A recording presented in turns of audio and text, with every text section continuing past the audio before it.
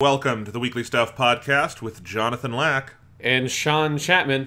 We are here to talk about stuff. This week on the show, we will be reviewing Marvel's Shang-Chi and the Legend of the Ten Rings. Our review delayed by 1 week because Sean's theater had plumbing problems, but your theater did not have plumbing problems now, and you have seen the movie. Is that correct? Yes, I went yesterday with my dad. It is the first time he has seen a movie in like a year and a half or something in the movie theater. It's been like since the Kimetsu Yaiba movie. And yes, I went to a movie theater, I sat down, I watched a movie. It was really fucking good. Yeah, nice. So you're a fan of the movie, I'm a fan of the movie, we'll talk about it. I think there's a lot of interesting stuff to break down with this one, so it'll be a fun one to talk about. That'll be the main topic of the episode. Couple of pieces of news before we hit that, including the trailer for the new Matrix movie and a bunch of game stuff out of a PlayStation event that was this week. Basically, PlayStation did their sort of big E3 style thing, but this week it wasn't quite that big, but it was bigger than we were expecting, so there's some stuff to talk about. Yes, yeah, some video game news happened and yeah, movie news. It feels like there's been a while since we had a big chunk of like entertainment world news to even talk about. That's very true.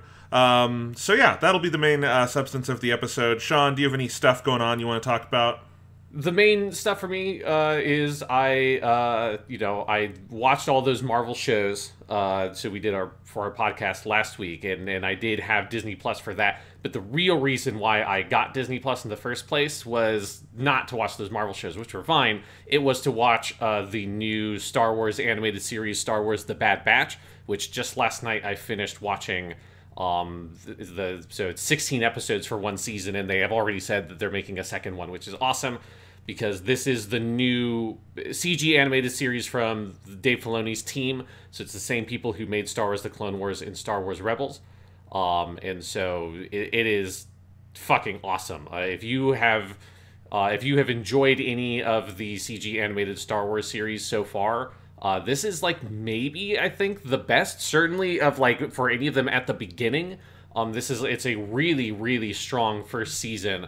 That basically the premise is it is set immediately after the end of episode 3, or like the first episode is kind of contiguous with the things that happen in Revenge of the Sith, and then most of the season happens in like the couple of months following the end of episode 3, which is actually a period in Star Wars history that there are not a lot of stories told. There's lots of stories in that gap, but most of the stories in the gap are either like Jedi Fallen Order, where they're somewhere in the middle between episodes 3 and 4, or they're like Rebels, where it's like kind of right up against when episode 4 happens. This is right after the fall of the Republic, and it's about the establishment of the Empire, and it's all from the perspective of a group of clone troopers called the Bad Batch, who they're kind of an elite group of clone troopers that all have different mutations, so they're not perfect clones, and those mutations are advantageous to them in the field. So one of them is like a big kind of bruiser type guy, one of them is like very skinny but super intelligent, one of them has like enhanced senses. So because that they're these like kind of unusual clones, Order 66 didn't work on them. So the first episode, which is basically like almost a movie, I think it's about 70 minutes long, is all about the events of episode 3 in Order 66 and all of that happening from their perspective, which is fucking awesome because it's this fascinating story where all of a sudden all the other clones turn on a dime and the Bad Batch have absolutely no idea what the fuck's even going on. And then from there, it is about them sort of trying to figure out where their place is in the galaxy now that the Republic that they had been literally bred and like born to fight for has just dissolved in front of them, and all of their brothers are now a part of the Empire. Well, the Empire is also slowly phasing out the clone troopers because it's too expensive, and they just want to use propaganda and fascism to get their stormtroopers. So it's a really, really awesome kind of story and setting in Star Wars that I've always been interested in, that idea of what is that transition period, what happens to like Kamino and the clones and all of that, which is a story that maybe there have been like a novel or something in the past that has tried to dive into that, but none of like the major Star Wars media has ever told that story. And this first season of The Bad Batch is all about that, and it is fucking great. So if people are into Star Wars, particularly if you like the other Dave Filoni stuff, this is like an easy recommend. I think it's like one of the best things they've done. And even if you haven't watched Clone Wars or Rebels. There are characters and some ideas and things that do come from Clone Wars. Either, you get some characters from Clone Wars that this is like the latest point in the timeline we've seen them, and there are also some characters from Star Wars Rebels that this is like when they were very young. But generally speaking, whenever that kind of thing happens, it's always contextualized from the Bad Batch's perspective, and they don't know any of those characters. So even if you haven't watched the other shows, I think that Bad Batch is actually a pretty good jumping on point, because it's really good, it's really tight. The cast of characters for the Bad Batch are really compelling, and the only other thing they've ever been in is one story arc from the Clone Wars that you don't need to watch because they reintroduce all the characters here. So if people are interested in these 3D CG Star Wars series, I think that this is probably the one to watch if you want to kind of whet your appetite and see what all this stuff is about. It's certainly fewer episodes so far. No, that's awesome. I still need to catch up on all the Star Wars animated stuff. I don't know if it's this same group of characters, but isn't there a Bad Batch story pretty early in the run of Clone Wars? I remember there being episodes about that in when I was watching. No, so there is a group of clone troopers because that's the one you kind of start with, that Rookies episode where you have Fives and Echo. They're not the Bad Batch. They're just kind of like a group of rookies that you kind of follow at different points. This is a distinct set of characters, although there is some crossover in a different way that's kind of too complicated to get into. But there is some crossover with some of the clones from those stories from the show. But the core Bad Batch cast was introduced in that most recent season 7, that they did the extra final season last year for Disney Plus. Awesome. Yeah. Well, it's very cool to see this continuing, because obviously people love these stories. For a while after Disney took over, it wasn't clear if they were going to be doing this. Then we got season 7 of Clone Wars. They're doing the Bad Batch. They're all in on the Dave Filoni verse, and that's a good place to be. It's much better than being all in on J.J. Abrams movies. Yes. Yeah. It is definitely. If the price we had to pay to get this in Clone Wars Season 7 in The Mandalorian is we had to just have the most god-awful fucking Star Wars movie in Episode 9, that's a price worth paying, because this is as far as I'm concerned, this is some primo Star Wars shit. I think if you are particularly if you love the setting and the world of Star Wars and some the politics and stuff like that, there's some stuff in this show that is so cool. It's just the kind of story I've wanted to see for a long time, and they do it better than I would have imagined. Yeah, I might just have to jump in and watch The Bad Batch. I want to do the whole thing at some point, but, the Clone Wars itself isn't in chronological order, so who cares? Just, watch good Star Wars stuff. Yeah, the only thing I think you need to have seen are the prequel movies to, get the sort of fundamental story going on. And all the other stuff is, some fun extras of, oh, hey, there's Hera from Star Wars Rebels and she's a kid. That's cool, but you don't need to know that eventually she's in her own TV show. She's just a character in this show when she shows up, and stuff like that. So I think it's pretty kind of self-contained in that sense, in a way that's really cool.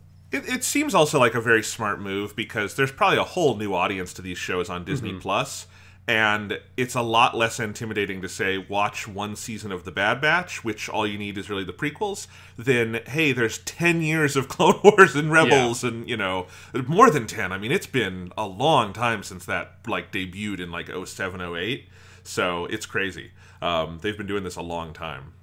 Yep, and it's been good the whole time, and it's still good now. Awesome. Well, that's really good to hear. I have not watched or really played anything of note other than playing Genshin Impact. I finally got all my fishing done and got the catch weapon for Raiden Shogun. I've got her fully leveled up. I got that weapon fully leveled up. She is now a main on my team. I have my new 5-star team complete of Mona, Raiden Shogun, Yoimiya, and Kamisato, and it's making the game trivially easy sometimes, because that is such a crazy... Raiden Shogun is there was a thing today where it was in the story where some quest where I had to fight some treasure hunters, and I pulled out Raiden Shogun and started, and all the treasure hunters had done was steal a little fossil, and it was in the fishing quest line that's going on right now. Yeah. And I go and they're like, we don't want to give you the fossil. And then I pull out a literal god and cut them in half with lightning. And I'm like, this is a weird ludonarrative dissonance where I'm like, I don't know if I should be doing this to these poor treasure hunters. This is mean. Yeah, you're pulling out the sword that slayed a snake god and cutting a dimension in half, and then it just does 100,000 damage and they all die. Yeah. It's crazy. I love it. It's the kind of like you can pull off damage combos with Raiden Shogun and then some of those other characters I have that like will take the frame rate, and it's great. It's just like, and not take the frame rate even because of like effects going on screen. It's because of the amount of different damage counters that are flashing up, and that's really funny to me. So I'm having a blast. I'm enjoying the new fishing event they're doing. I have had a very busy week, and I have not had a lot of free time, so that's been fun. I've been slowly chipping away at Gundam Build Fighters Try, which I'm enjoying. That'll be our next Gundam episode that we're doing. That'll be next week.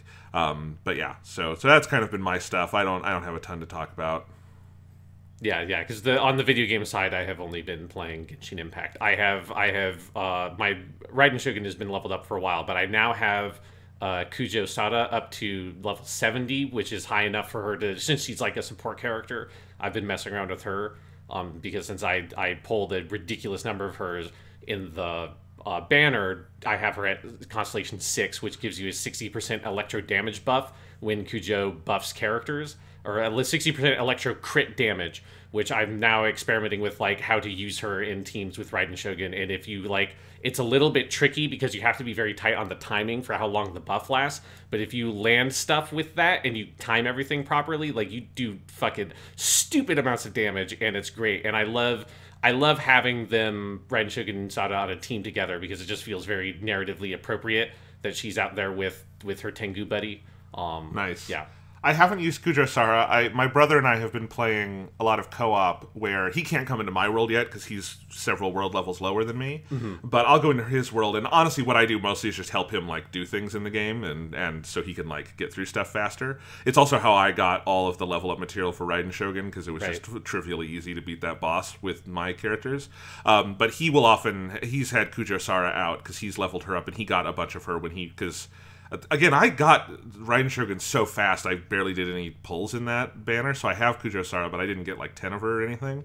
But he's used her, and we've done some of those combos, and it's cool. So definitely a cool character. And I should say, I haven't just been playing Genshin Impact. I don't know why I forgot this, because I was almost late to the podcast because I was playing this. I've been playing the new WarioWare game, WarioWare Get It Together, on Nintendo Switch. I had played the demo a couple weeks ago when I was at home in Colorado hanging out with my family and my brother and I, because it's a co-op WarioWare, or it can be co-op. And I really liked that demo, so I got the full game when it came out the other day, and I have not played a ton of it yet, but I've gotten like most of the basic characters and gone through a lot of the intro levels. And if you like WarioWare, you like WarioWare. If you don't know what WarioWare is, it's the whole microgame concept where they flash like an instruction on screen and you have to do it very fast.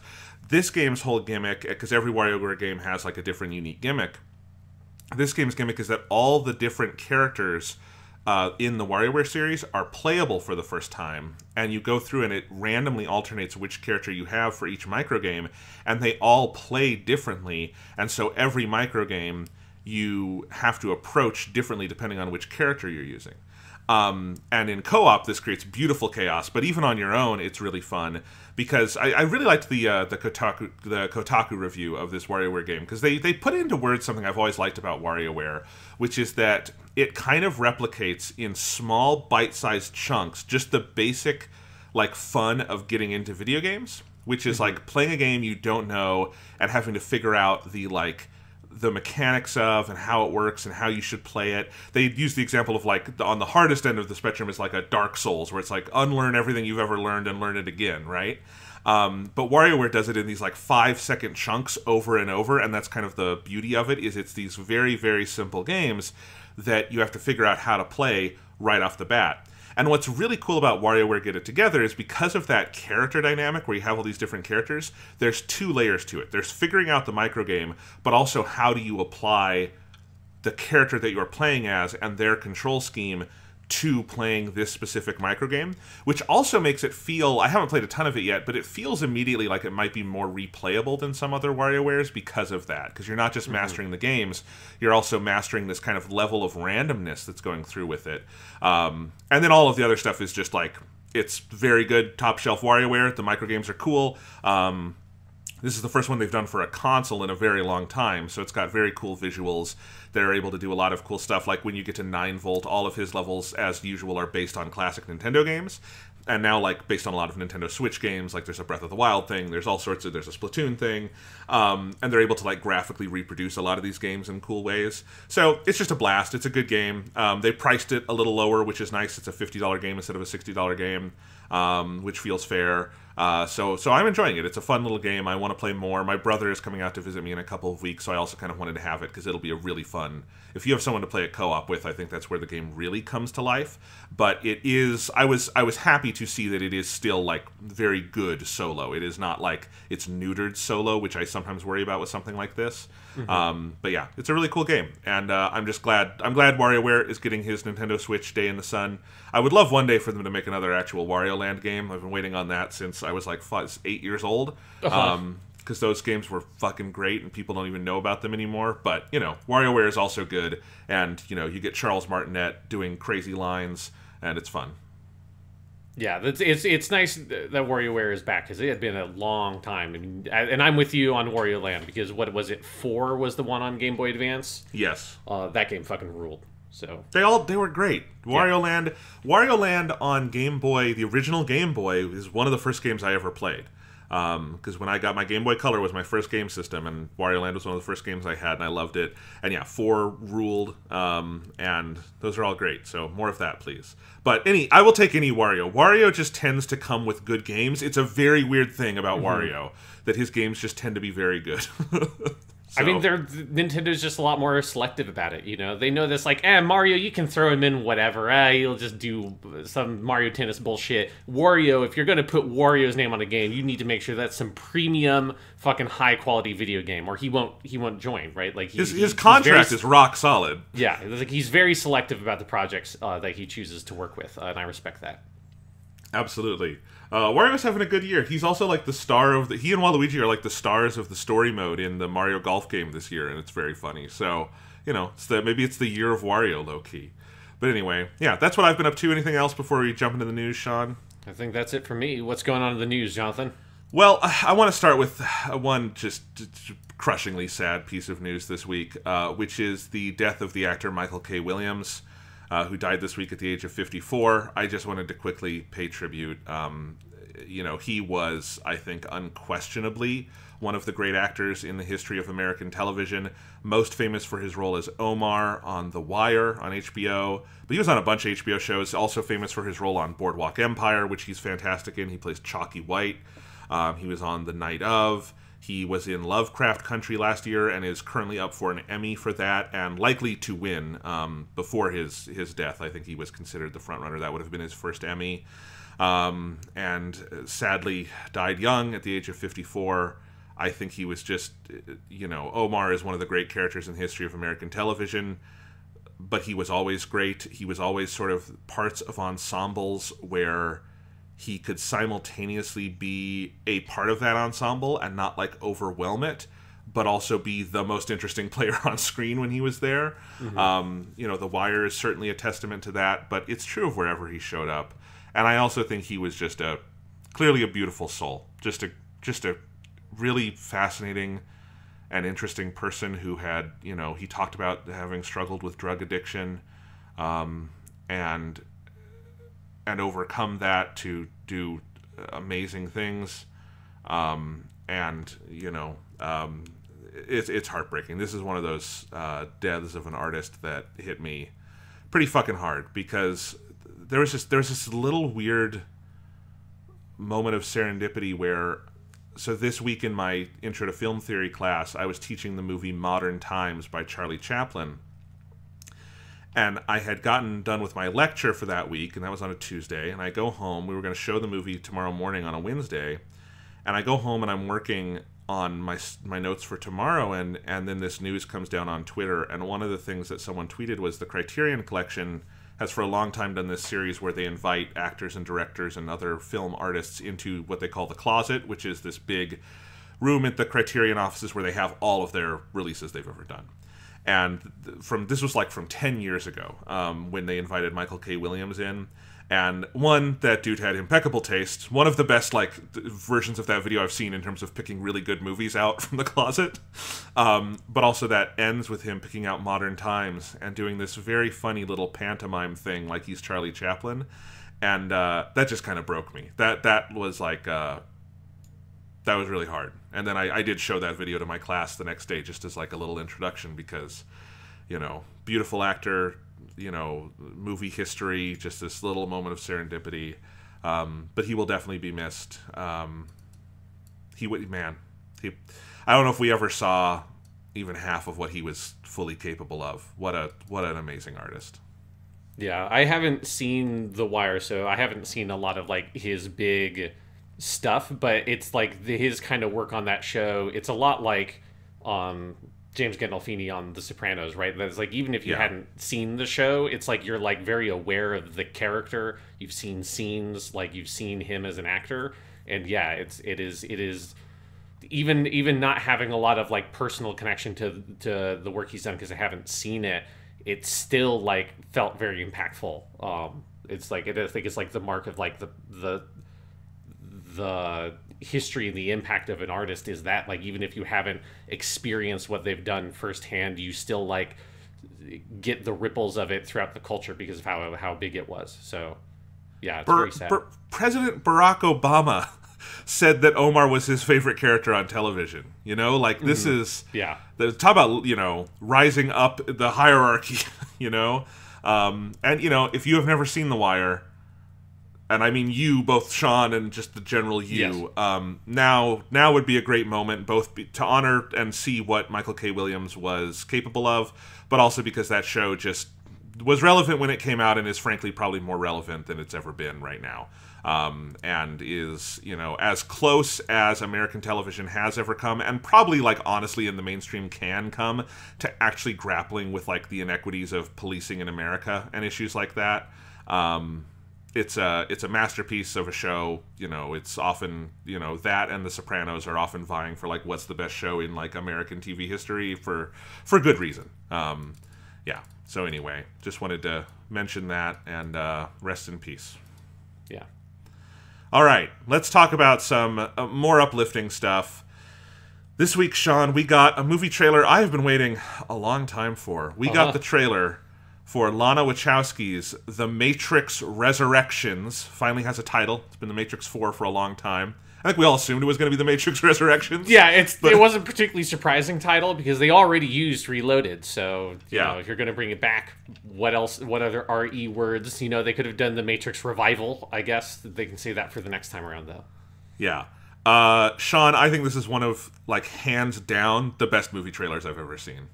It's very fucking good. Yeah. It is unbelievable. Like, even if I didn't care about The Matrix, it is, like, impeccably well made. Like, it is all scored to the classic, I think it's Jefferson Airplane song, White Rabbit. Yeah.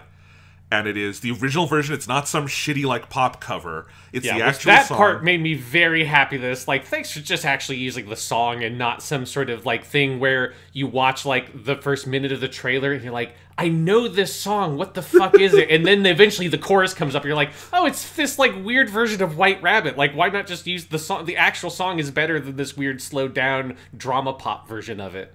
And they mix it with some, like, score near the end to, like, kind of amp it up. But it's just the song.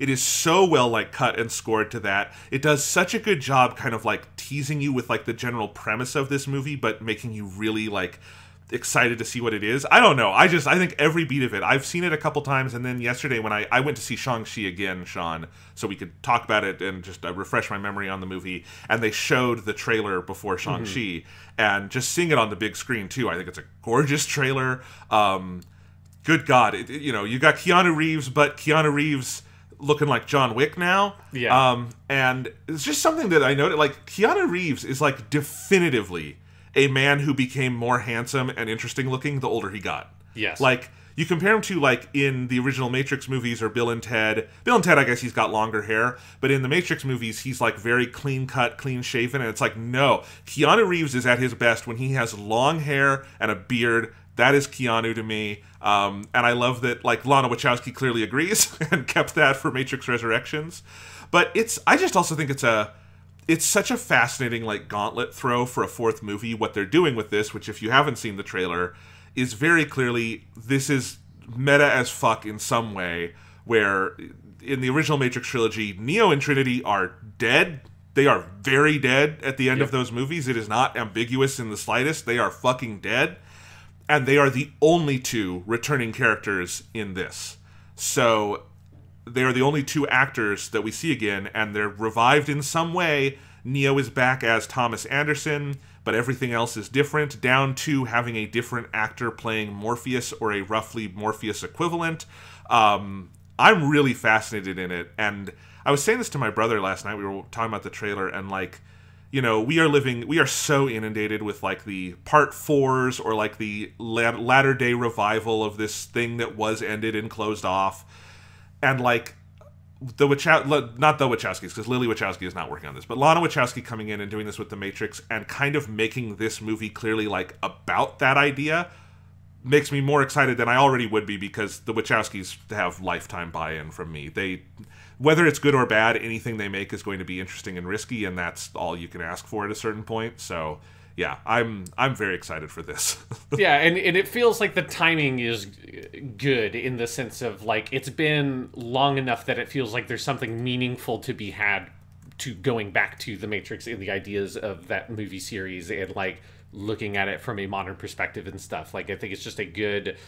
It's like, it feels right to me to go back to that. Now all they need to do is just do an HD remake of Enter the Matrix, so that we can get we can experience the full Matrix story in high quality, because Enter the Matrix is a canonical piece of the Matrix, as is the Matrix Online, where Morpheus, of course, meets his unfortunate end. Fate. But yeah, there's so much to talk about here. One thing I wanted to mention with that, Sean. So we need to do our Matrix, like, retrospective series, right? Yeah, I think we just sort of been waiting for until this gets close enough, right? Yeah, it is like the big missing piece in our, like, Star Wars, Lord of the Rings, and all those, the Spider-Man, of going back to those trilogies from late 90s, early 2000s. And I knew that was coming because I bought the fucking 4K Blu-rays like 6 months ago when they were on sale. I'm like, I'm just going to hold on to these because it's going to come up soon. Right. So I think maybe we'll put a pin in that, and we'll start it probably in around October. Do we need to, like... So 3 episodes for the 3 movies. Do we need to do an episode on Enter the Matrix where we make ourselves play that game? I would absolutely... I don't know. We might have to emulate it. I don't know how you play that game. I mean, it's an original Xbox and PS2 game. You would emulate... I mean, PS2 you could emulate pretty easily. I would 100% be down for that, and for Path of Neo. At the very least, Path of Neo for the bonkers as fuck ending thing. I just, I love The Matrix, and I love the Matrix sequels. I am unabashed on that, especially after I sort of revisited them as an adult a couple years ago, and then I rewatched them this year in 4K. Sean, you are in for a treat with those Blu-rays, the new 4K Blu-rays, because those are movies that did not have good normal Blu-rays, so, like, the 4K discs were a chance to, like, fix it, and they did. And I just love this series, and as you say, like, this is such an interesting time to be coming back to The Matrix, and I think one of the most interesting things about this trailer and the marketing around the movie is how hard it is leaning into the red pill, blue pill thing, which has been co-opted by, like, the far-right, QAnon, all these terrible groups, and we know Lana Wachowski does not like that for a variety of reasons. Yeah. One, we can just assume she wouldn't like that because these are groups fundamentally opposed to her, like, basic identity as a human, but also, like, she has talked about this on Twitter and in interviews, and so I am really fascinated to see what she does with the Matrix in an age where the idea of, like, living in a simulation where we do not agree on a shared reality is a much more, like, real and pressing issue than I think it was in 1999. Where I think in the original Matrix, it's more of a bigger philosophical, like, this is a discussion we've been having since the Industrial Revolution kind of thing, you know what I mean? And this is very pressing, and, I have my own sort of theories on what's going on in this trailer. We don't have to go all into it, but, I'm looking forward to it. I miss that Lawrence Fishburne is not here. But I also understand that it seems so intentional that, like, who is back and who is not. and like why they're doing it the way they're doing it. And the person who is playing our Morpheus equivalent here, Yahya Abdul-Mateen, is wonderful. We've loved him in several things. He was in Watchmen. He played Dr. Manhattan in the Watchmen HBO show. And I think he's great in this trailer. So I am excited for all of that. Yeah. And I appreciate that they're still leaning into like the black leather, like the sunglasses. It's like they're not trying to modernize it in any way in that way, right? It looks like the Matrix, which I'm excited for, because just like what computers and the internet is, and like fashion and all of that, is in a very different place than it was in like 1999. But I don't care. I want it to be weird green code on a screen. I want everyone to have flip phones. I want it to be that, right? I want like the black trench coats that look like it has to be like you must have heat stroke if you wear that thing for more than fucking an hour in the sun. That's what I want. Yeah. And it's great. You know, we talked about Keanu. It's also just cool to see Carrie-Anne Moss back there. We love her. Yeah, it's going to be cool. This movie could fucking suck, and I would be interested in it, because, like, it feels like it's gonna be a big swing and not the safe, like, oh no, we didn't defeat the machines, you know? Like, it's very clearly not, like, the Force Awakens version of The Matrix, it feels like. So, that's good. Yeah, I'm excited. I'm excited too. That's December. We will, Sean, when we're finished talking, we will plan out our Matrix series and figure out what all we will be covering, because fuck it, we might as well also do the Animatrix. There's a lot. Yes. There's a lot we can cover. I haven't watched... The last time I've watched a Matrix movie was I rewatched The Matrix maybe in like 2015 or 2016, but I don't think I've seen the sequels since like the mid-2000s. I think I watched them both at least. I definitely watched the Reloaded a couple of times because we had that DVD. I think I only saw Revelations once outside of the theater, so... Yeah. It's been a long time for me to go back to The Matrix, so I'm excited. All right. Well, there you go. Last piece of news today is a bunch of pieces of news, because PlayStation had a little event thingy. I don't know what they call it. The PlayStation Showcase? Yes, I think it was called the PlayStation Showcase. I don't know why they didn't just call it a State of Play. Like, you already have a name for the things you do. You know, like, Nintendo doesn't call their bigger Nintendo Directs, like... They don't call it the Nintendo Showcase. They just call it, hey, it's a Nintendo Direct. It feels like be consistent with the branding is what I would like. Honestly, I forgot it was happening because they weren't calling it a State of Play. Yeah. So, like, there was no... Anyway, doesn't matter. There was a lot of big stuff. So I'm going to go through the order that they have it in. I don't know if this was the order they showed things in, but there was a Kotaku article that I pulled up that just summarized everything. So I'm just going to go through in their order. This kind of cuts out all the third-party game trailers, which is fine, because I don't think we need to talk about... You know, there's some good ones here and there, or it looks like maybe they threw them at the end of the... They show them at the end, but yeah. Okay, yeah, there's a couple to talk about. But let's start with probably like the biggest news on Twitter, at least the one that like got through to me, is that Star Wars Knights of the Old Republic is getting a full remake on PlayStation 5. Holy shit. Yeah, so this was it's a very small teaser video that is basically you hear Jennifer Hale, who's Bastila in KOTOR, or Knights of the Old Republic. She does a little bit of voiceover, and then a red lightsaber turns on, and it's Darth Revan, who is a very major figure from that first game. And yeah, it is very sparse on any details other than it seems to be at the very least a like console launch exclusive. Like this is one of those where I'm not sure like what the situation is in terms of, is it going to be available on other platforms? Will it be available on other platforms later? Any of that kind of stuff, or even what is it? Like it's obviously going to be a full remake, because this is not we have HD-defied KOTOR, because they've done that a couple of times at this point. But like the scope of, are they going to change the combat system? Are they going to change this or that? Like there's not any details here. All we know is they're bringing fucking KOTOR back. They're doing a full ground-up remake of it. And, you know, KOTOR is one of my absolute most favoritist games ever. And I'm very excited for this because the original KOTOR is very easily accessible on modern devices. Like it can run on like any fucking PC you have, or Mac. Or Mac, yeah. You can just play KOTOR. So it's like, it's not the kind of thing where it feels, you know, like Demon's Souls. With that remake, it is hard to play Demon's Souls if you don't have a PS3. So it's like that remake is also a form of like just being able to fucking play that game. Whereas this I feel very happy letting them do whatever they want with this remake and changing as much as they want, because the original is right there. The original is amazing. So I'm very excited to see what they do in approaching KOTOR in 2021 and how they kind of assess it and what they change and what they don't. Yeah, because I have never played much of KOTOR, but I have tried many times. I have it on my PC. I've had it on my Mac. I have it on my Xbox because they re-released on Xbox One and Series X. You can play the original Xbox code through backwards compatibility. And I have just never gotten that deep into this game because, frankly, I find the combat confusing and alienating. It's just turn-based combat. It just plays in real time. Sean, I have had people tell this to me many times, and I don't know how else to tell you. I don't fucking get it, and I don't find it fun. I don't know what else to say. That's been my experience. I have tried many times. People are frustrated with me. Fuck it. That's my viewpoint. And maybe there's others of me, and that's why they're doing a remake. Because that is kind of what I'm interested in here. Is this is just I am, and you know this about me. I am very rarely the person who says a game feels dated and I have trouble playing it. I am often the opposite of that. KOTOR is just one of those for me, and so I am excited for the remake. This sounds very cool.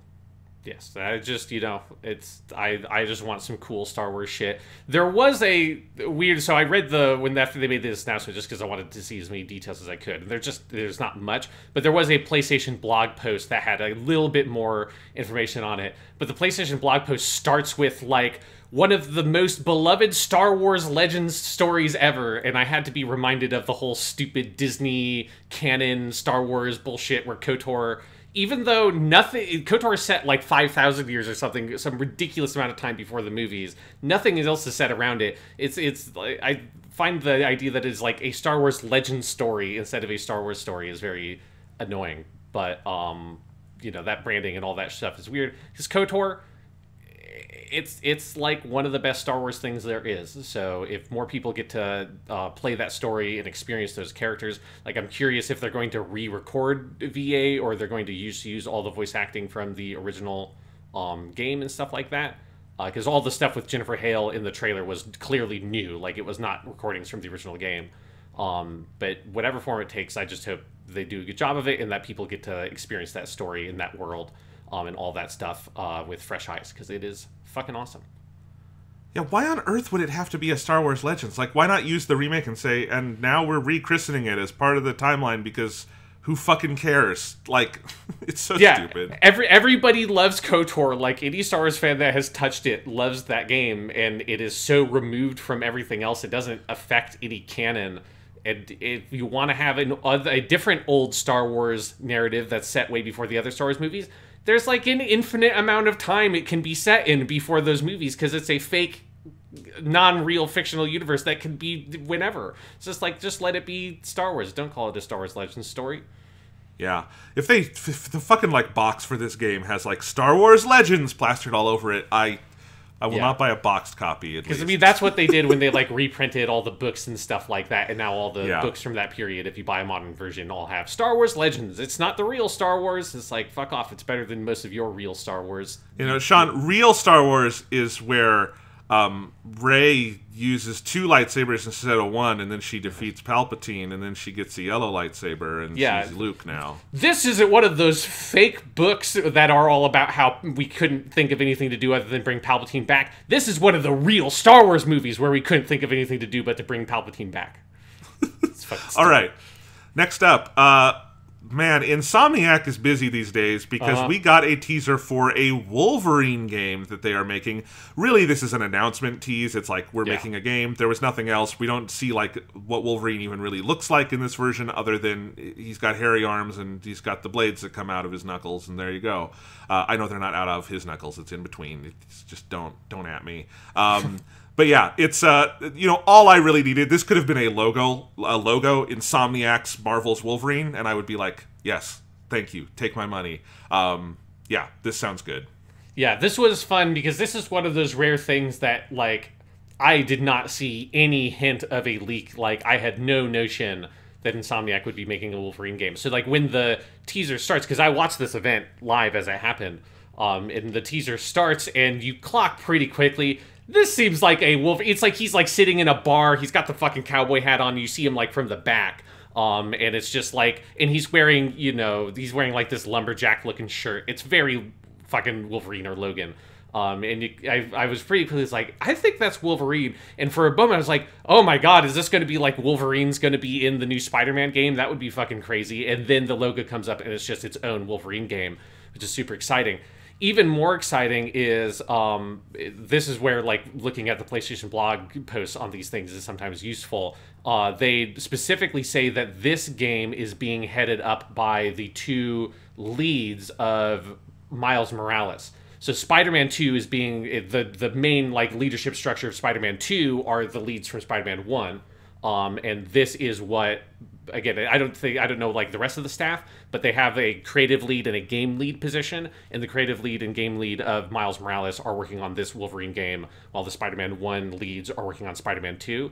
So that makes me even more excited to see what they do, because it feels like Miles Morales was so good and it blew up so much, and it was the kind of project that studios do in order to take people and like put them in a leadership position and see how they do.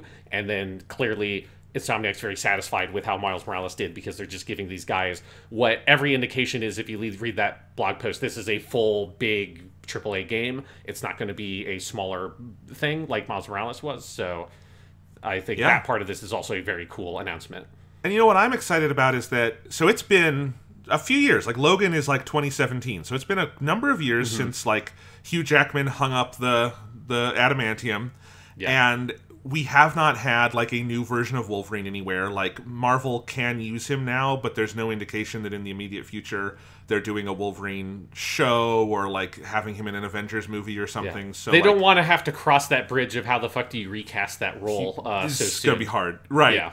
Which means Insomniac has even more mileage, I think, than they do on Spider-Man, of just, like, it can be anything. And I love... And, like, not that they were at all encumbered on their Spider-Man game. They did a very good job just doing their own version of Spider-Man.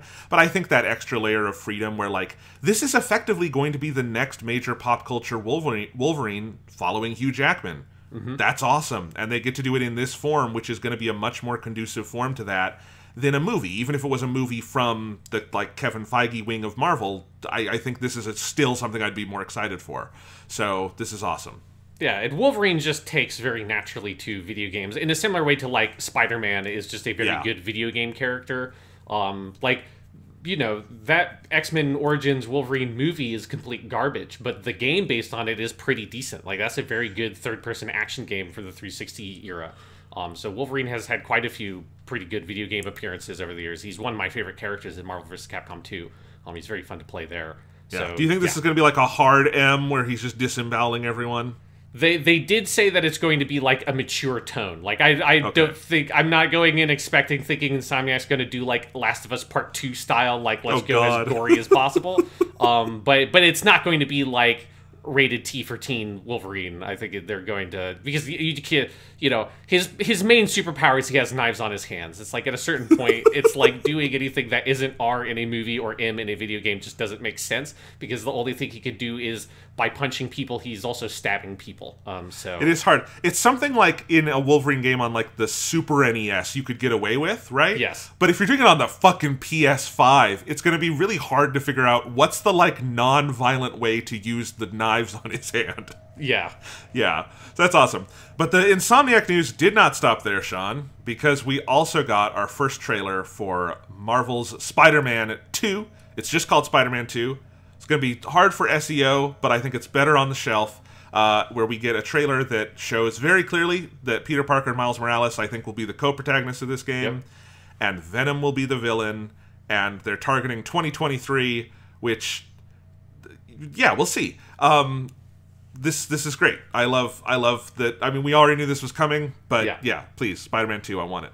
Yeah, it's a very good, just like it's more or less a teaser trailer. Although I think every indication is that the footage itself is some kind of in-game type footage. You know, I think this is early enough that it's one of those like, kind of like alpha, like let's like put together a like slice of the game kind of thing and see what it looks like. So I think like a lot of the visuals are subject to change, but it's not, the Wolverine thing is very clearly just a CG trailer. This looks like it's actually running on a PS5 in some capacity.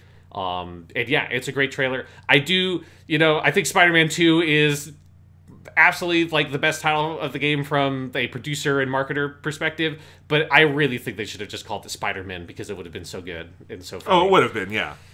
They were never going to do that, Sean, yes. but it would have been better. Yeah, it would have been better. But yeah, I mean, it's exactly what you want for this kind of announcement trailer for this game, that it confirms very clearly that you're playing as both of them. You see like a takedown from Peter's perspective, and he's got like big like mechanical spider arms that are like the Iron Spider costume from the comics, and I guess he has those in the movie version also.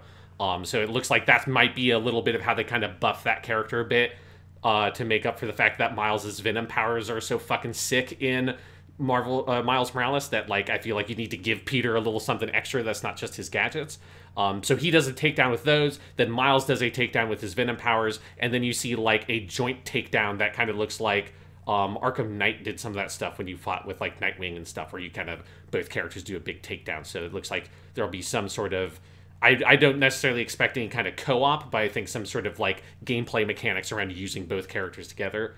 All of which, while you're getting narration that has a Russian accent that sounds a lot to me like dialogue that Kraven the Hunter would be saying. So I really strongly suspect that Kraven the Hunter is in this game. And then it is officially confirmed that it is Venom because you fucking see him for a brief second. So they're doing the full Venom shit. I think Kraven's going to be there, which is great because I'm well on the record as Kraven being one of my favorite Spider-Man villains and the most underrated Spider-Man villain because he's great, but he's not in a lot of non-comic book media. And Peter and Miles, like it's just like you're getting everything, right? You're getting all the great Spider-Man shit, throwing it in a big bucket and shaking it around, and I'm very excited. And it's not just that it's Venom. Like they do the like black Spider-Man logo, like. Yes. You, Sean, when the first Spider-Man game came out, did your whole prediction of where you thought the Spider-Man games were going, and it seems like you were right, is all I will say, and I am very excited also for Spider-Man 3 when we get there. Yes, I'll need to finally get around to actually reading through all of the superior Spider-Man comic books, if it goes the way that I think it is. Yep, I do. I think Spider-Man would have been a good title. I think what they should have called this was the Spectacular Spider-Man. I think like putting that in front of it would make it even just like that's perfect. But this is good too. Spider-Man 2. I'm excited. But the biggest thing that Sony showed in terms of first-party stuff was definitely God of War Ragnarok. That's the official title that we knew was going to be the title to the God of War sequel that's coming next year. Pretty meaty trailer, like 3.5 minutes, showing off gameplay, showing off story stuff. We've got an older Atreus, not super old, but like teenage more now. Yeah. And you got Kratos, and it looks good. It definitely it looks like a very direct sequel to the first game, which is fine by me because that first game is phenomenal. But yeah, it is definitely part 2 of this new God of War, and it looks very good, and I'm very excited for it.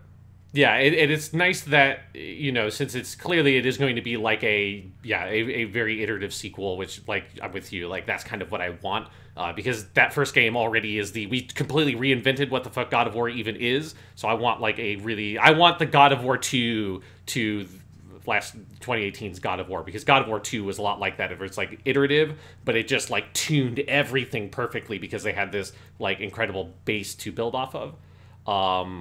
And yeah, it's just a very nice meaty gameplay trailer, and I appreciate that. That a lot of the stuff in the event from Sony was more like Wolverine and Spider-Man 2, where you're getting stuff that's clearly like a long time before it comes out. This, I wouldn't be shocked if it ends up getting delayed a bunch because of COVID and everything, but I also would not be surprised if this does land like fall 2022, which like that seems like that would be a reasonable window for it based on like the gameplay trailer and how much they show and how much it looks like a straight up fucking video game.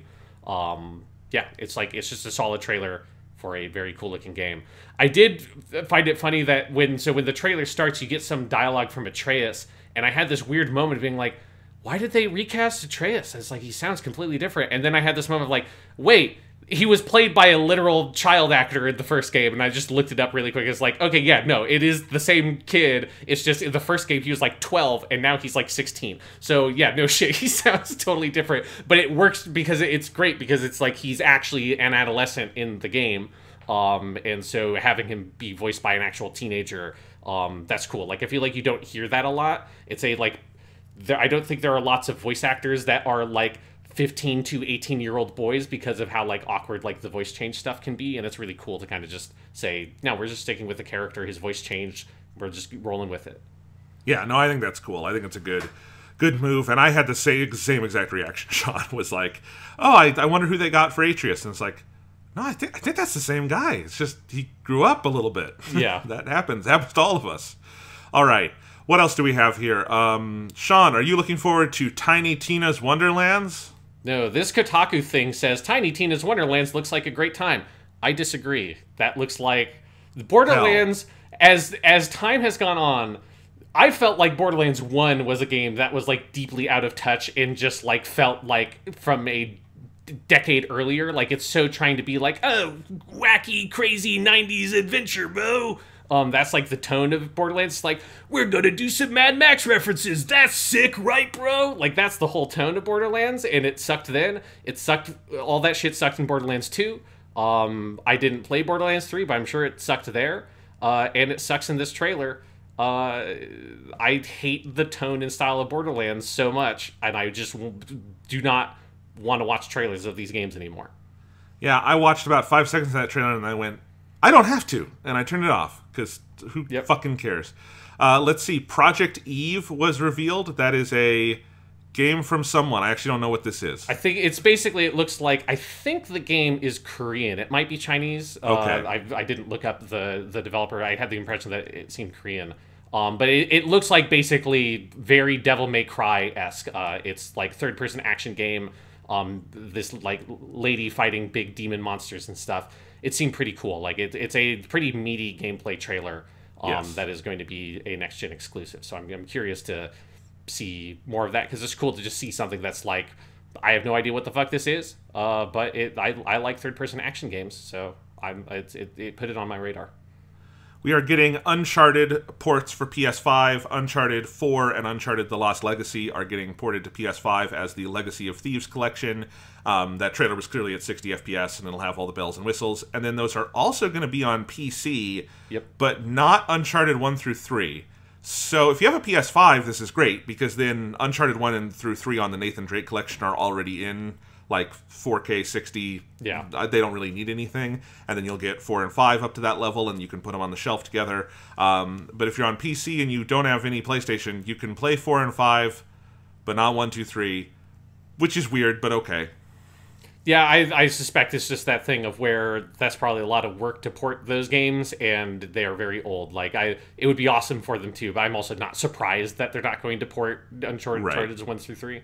But it's just like the choices of what they are and aren't pointing to PC for Sony is just bizarre and haphazard, and that's more what's odd to me. It feels to me like they're kind of going for this, like first party games from about 3 to 4 years ago, like is kind of that window. They're like it feels like they're testing that water, but don't want to try to step on the toes of like more recent first party games. But I hope and suspect that that's going to accelerate more to getting more like recent stuff out on there. Like one thing they really should do is get The Last of Us Remastered and Last of Us 2, if they're doing like that collection and stuff like that rumored like full remake or whatever the fuck maybe they're doing The Last of Us.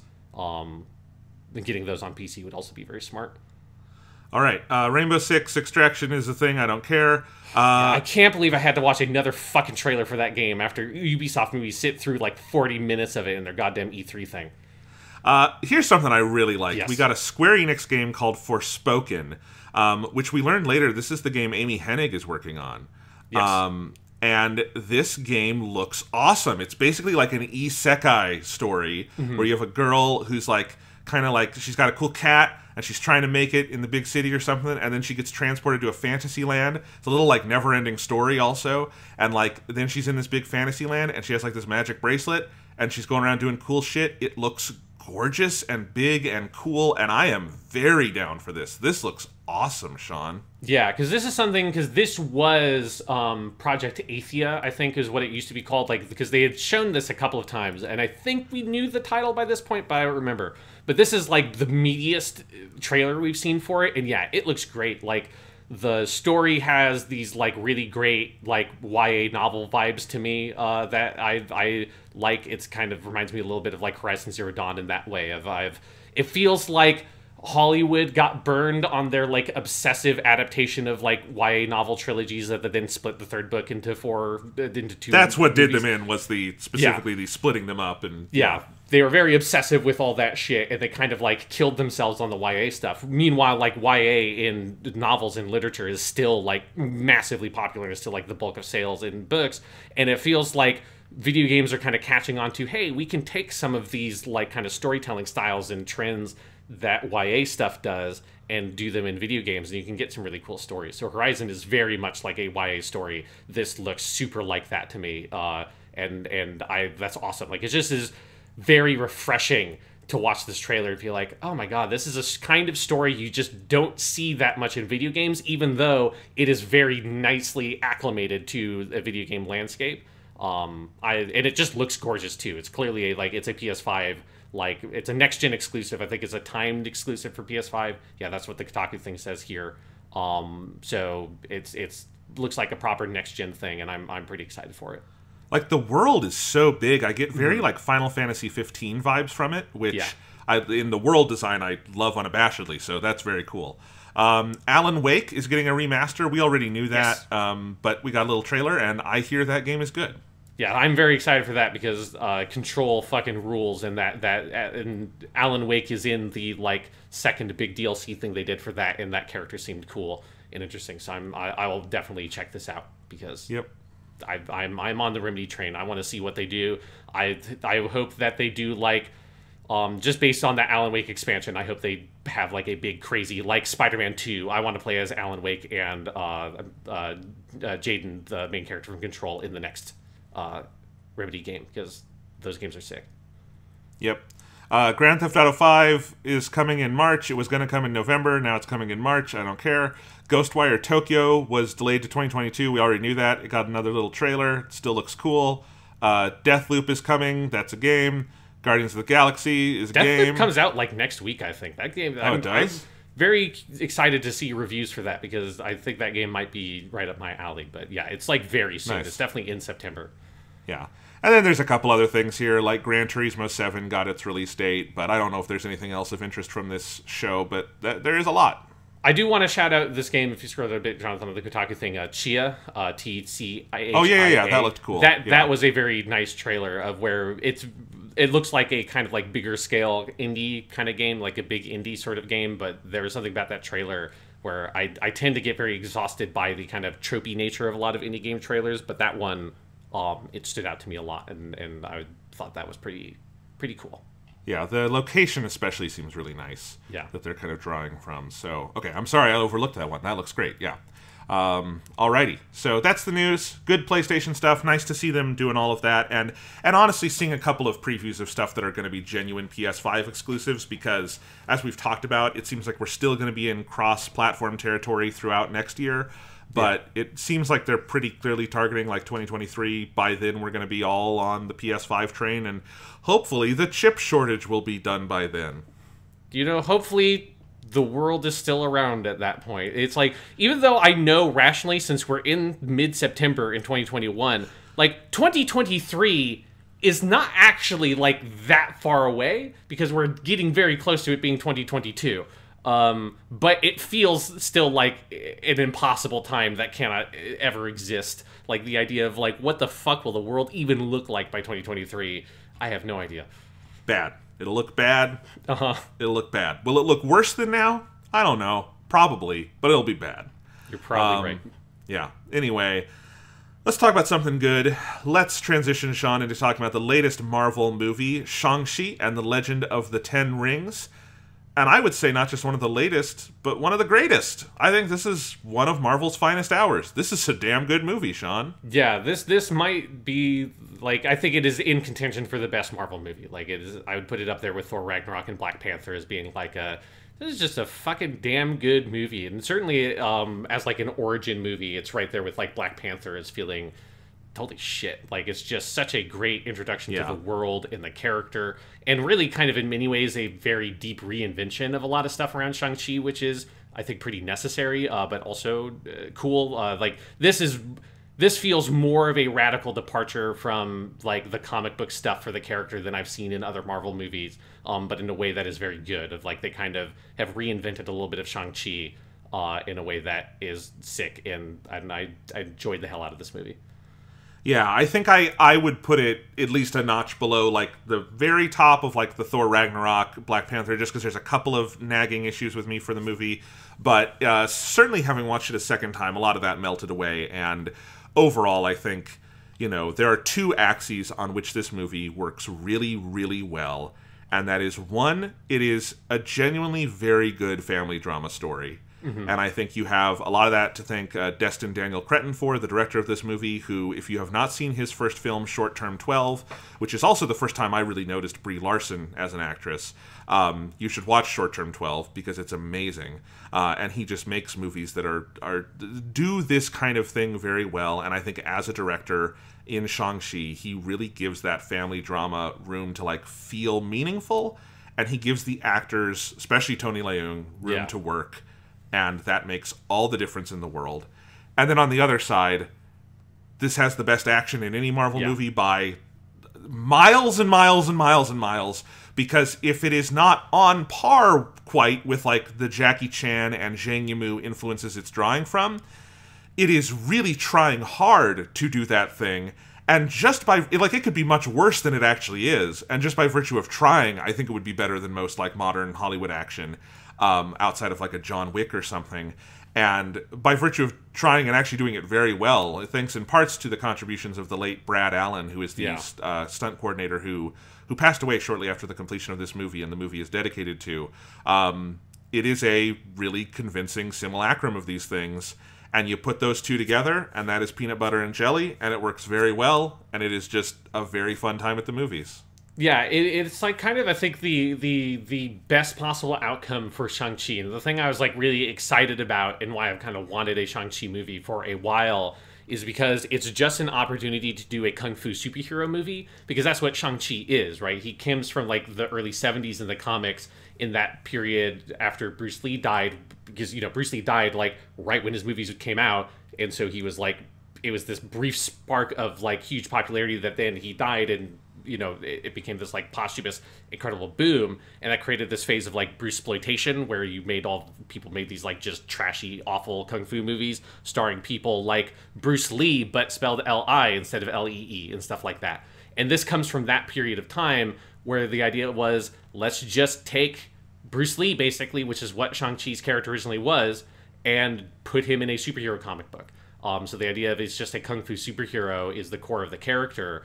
And this is like that, but made by people who actually know what like kung fu movies are, and like respect the tradition and the culture and wuxia and stuff like that, and put all of those elements in there. And so all like the cinematic tradition of the kung fu genre and it's sort of like other related genres like wuxia all kind of coalesce here, while still having the kind of like the fun poppy superhero element to it. It's just such a rich fusion of different genres that go together very well. And it's a thing that Marvel has done on a bunch of their better movies, like The Winter Soldier and stuff like that, where they kind of fuse superhero stuff with another genre. I think this is the most successful genre fusion they've had, because I think some of those kung fu scenes, particularly the bus scene near the beginning of the movie, are like just incredible, and is the kind of thing where, as you say, it's not as good as like the real deal as like a Donnie Yen or a Jackie Chan movie, but it's pretty damn fucking close, and a lot closer than Hollywood basically ever gets. Yeah, outside of something like a John Wick that is like expressly made in that direction. Yeah. Which is really, that's more of like kind of the Hong Kong gun fu kind of tradition sort of thing. But like, yeah, absolutely. It's very good on that level. It's just, and because I actually think something like The Winter Soldier was like refreshing at the time. I think you go back and look at it and it's pretty clear like it's gesturing in that direction more than it's really doing it. Mm-hmm. And like this is doing more than gesturing. Like, that, I think this movie's opening, where it like lays out all the mythology and stuff, is one of the best openings to a Marvel movie. And that initial sort of like flirtatious battle that Tony Leung and the mom, I don't want to just call her the mom, but I forget her name, but the woman who becomes Shang-Chi's mom, they have is like, which is very taken from like a House of Flying Daggers or like a Zhang Yimou kind of like modern wuxia thing.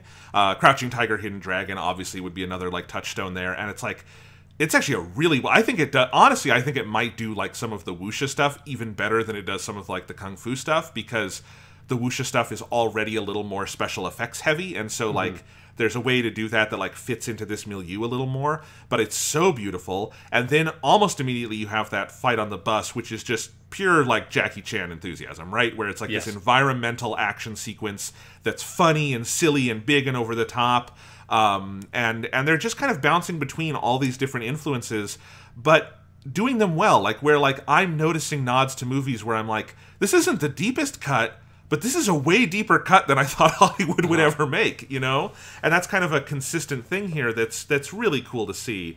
The big sign, of course, being that they got Tony Leung for this, and we'll talk about that because holy shit, they really got him. But yeah, this movie slaps. This is great.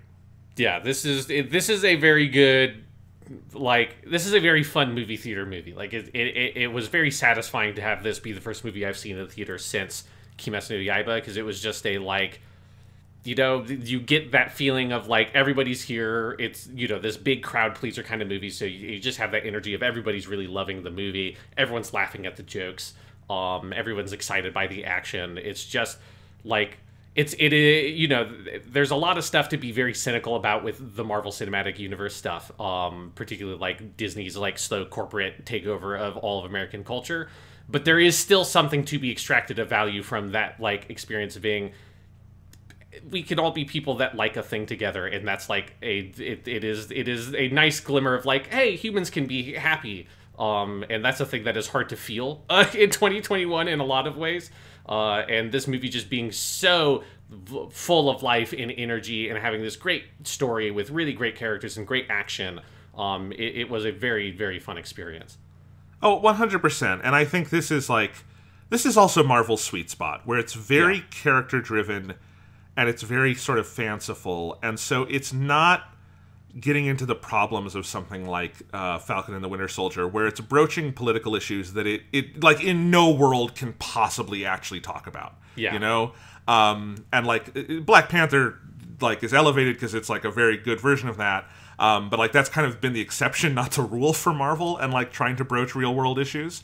So I think this is definitely their sweet spot, and it is, you know, I think the thing that struck me watching it a second time, and both times with an audience that was really enjoying it, and as you say, that's part of the fun, is that this movie is almost entirely new characters. There's like one or two returning cameos and cast members, and it just builds a really great ensemble that I think at the end of this movie, the whole world is excited to see more of, and that's awesome. That's something we haven't seen from Marvel in a while, because even if they've had some like new solo movies like Captain Marvel, Captain Marvel's okay, but I don't think anyone comes out of that going, I need 5 more of these. I think Shang-Chi feels like we just blew the doors off this fucking world, and I want a bunch more, you know? Yeah, because Captain Marvel is also like kind of a two-hander with Nick Fury, which is part of like what's fun about that movie, but it also like centers it very heavily in like the MCU stuff.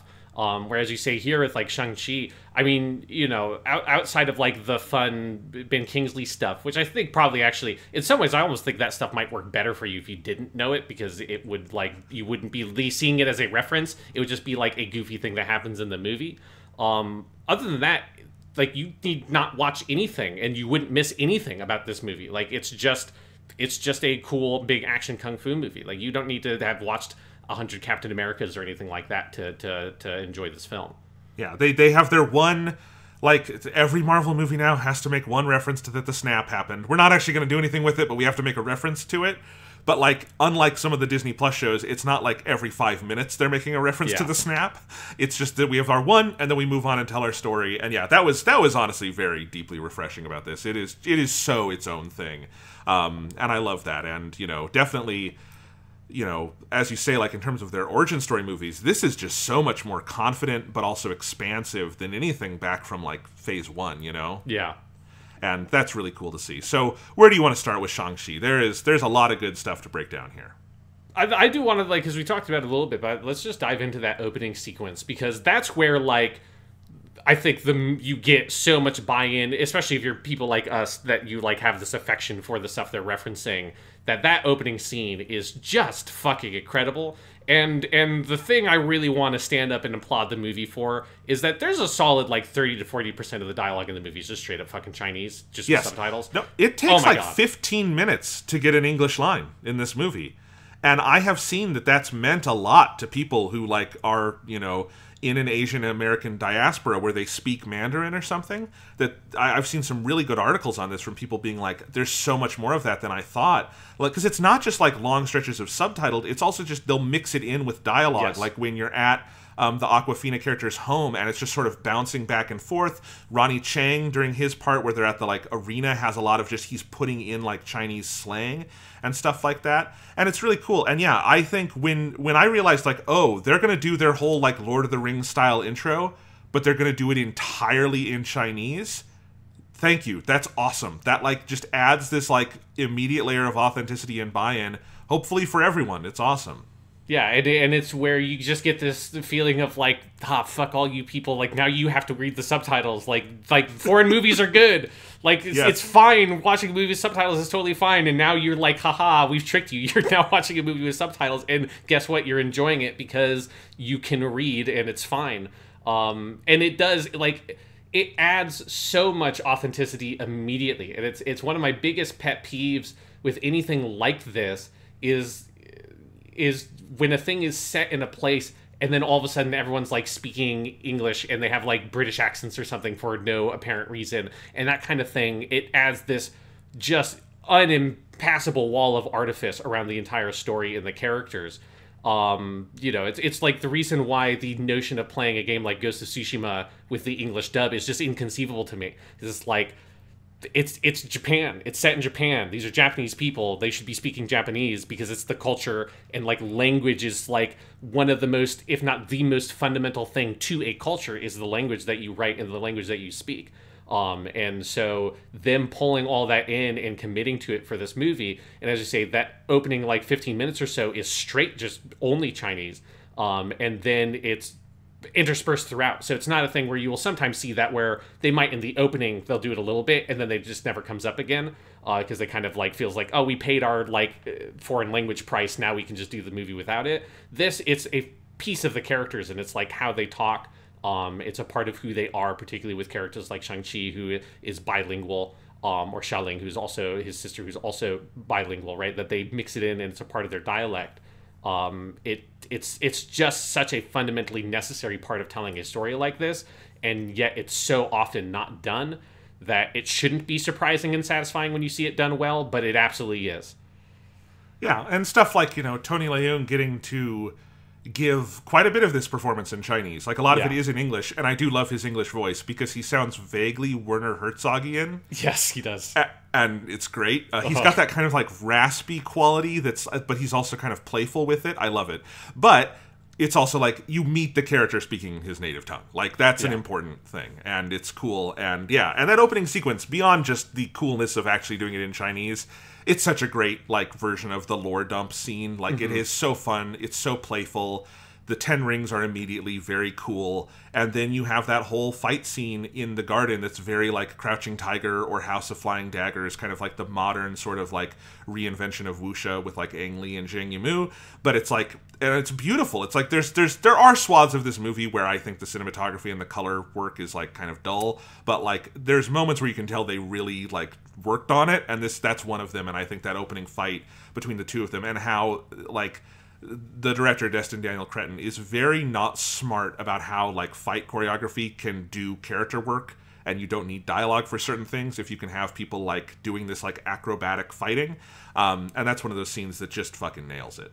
Yeah, it just tells the whole story of these two characters meeting, which is, like, the heart of this story is this relationship between Tony Leung's character and Ying Li is the name of his wife. Because obviously that's where then Shang-Chi and his sister come from, and it's about their relationship, and then the mother dying, and that sort of, you know, setting the whole plot in motion. And so you have to sell that because it's the heart of the movie, and it's really powerful to sell it entirely through action and motion and like filmic language in the physical performance of these two actors. And that's also where immediately the score of this movie is like way better than your, like, not just like Marvel scores, which oftentimes are sort of like whatever, but most Hollywood movie scores, I think, like, these days just don't really do anything for me. And the music, we're in a real rut, and this is great. Yeah, the music by Joel P. West, like, immediately there's lots of really great leitmotifs and stuff like that they start establishing very early on, and it just feels like you're watching a fucking movie with a movie soundtrack. It's just immediately the movie makes the best possible impression. Yeah, absolutely. And, you know, after that, I also love that this movie does not have, like, the sort of, like, slow Marvel first act you sometimes get. It is, you meet adult Shang-Chi, going by Sean, in San Francisco. You have a quick scene of him at work with Awkwafina, and then a scene at her house where we kind of see her family and what their relationship is like. And then they're on the bus, and the plot happens. And it's like, it's such a, like, light on its feet, fast, fleet-footed version of that. Getting you sort of right to the good stuff while not, you know, cutting corners on the character work. And I think part of that is just the strength of our two leads here, Simu Liu and then and Awkwafina, are great together, and they make an impression, and you don't need to overdo it. That's great. That's something. I do think there's some pacing issues around the middle of the movie, but this part is really, really well done.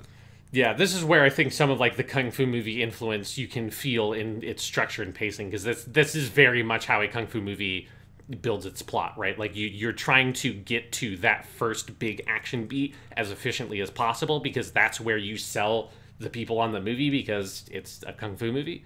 And yeah, the efficiency with which they establish, you know, Shang-Chi's life in San Francisco, in him being a valet, and him sort of hiding who he is and not living up to his potential. It establishes all of its themes really effectively. That, you know, you don't realize it at the time, but, like, probably, like, the most thematically resonant sequence in that whole opening is actually the scene with Katie's, or Awkwafina's character's grandmother, with her husband, right? The grandfather of Katie has passed away at some point in the past, and it's a day of remembrance, and the grandmother kind of talks about all of that, and that is setting up, right, that then is called back to at the very end of the movie, because it's all about learning to live with your past and let go of the past and things like that.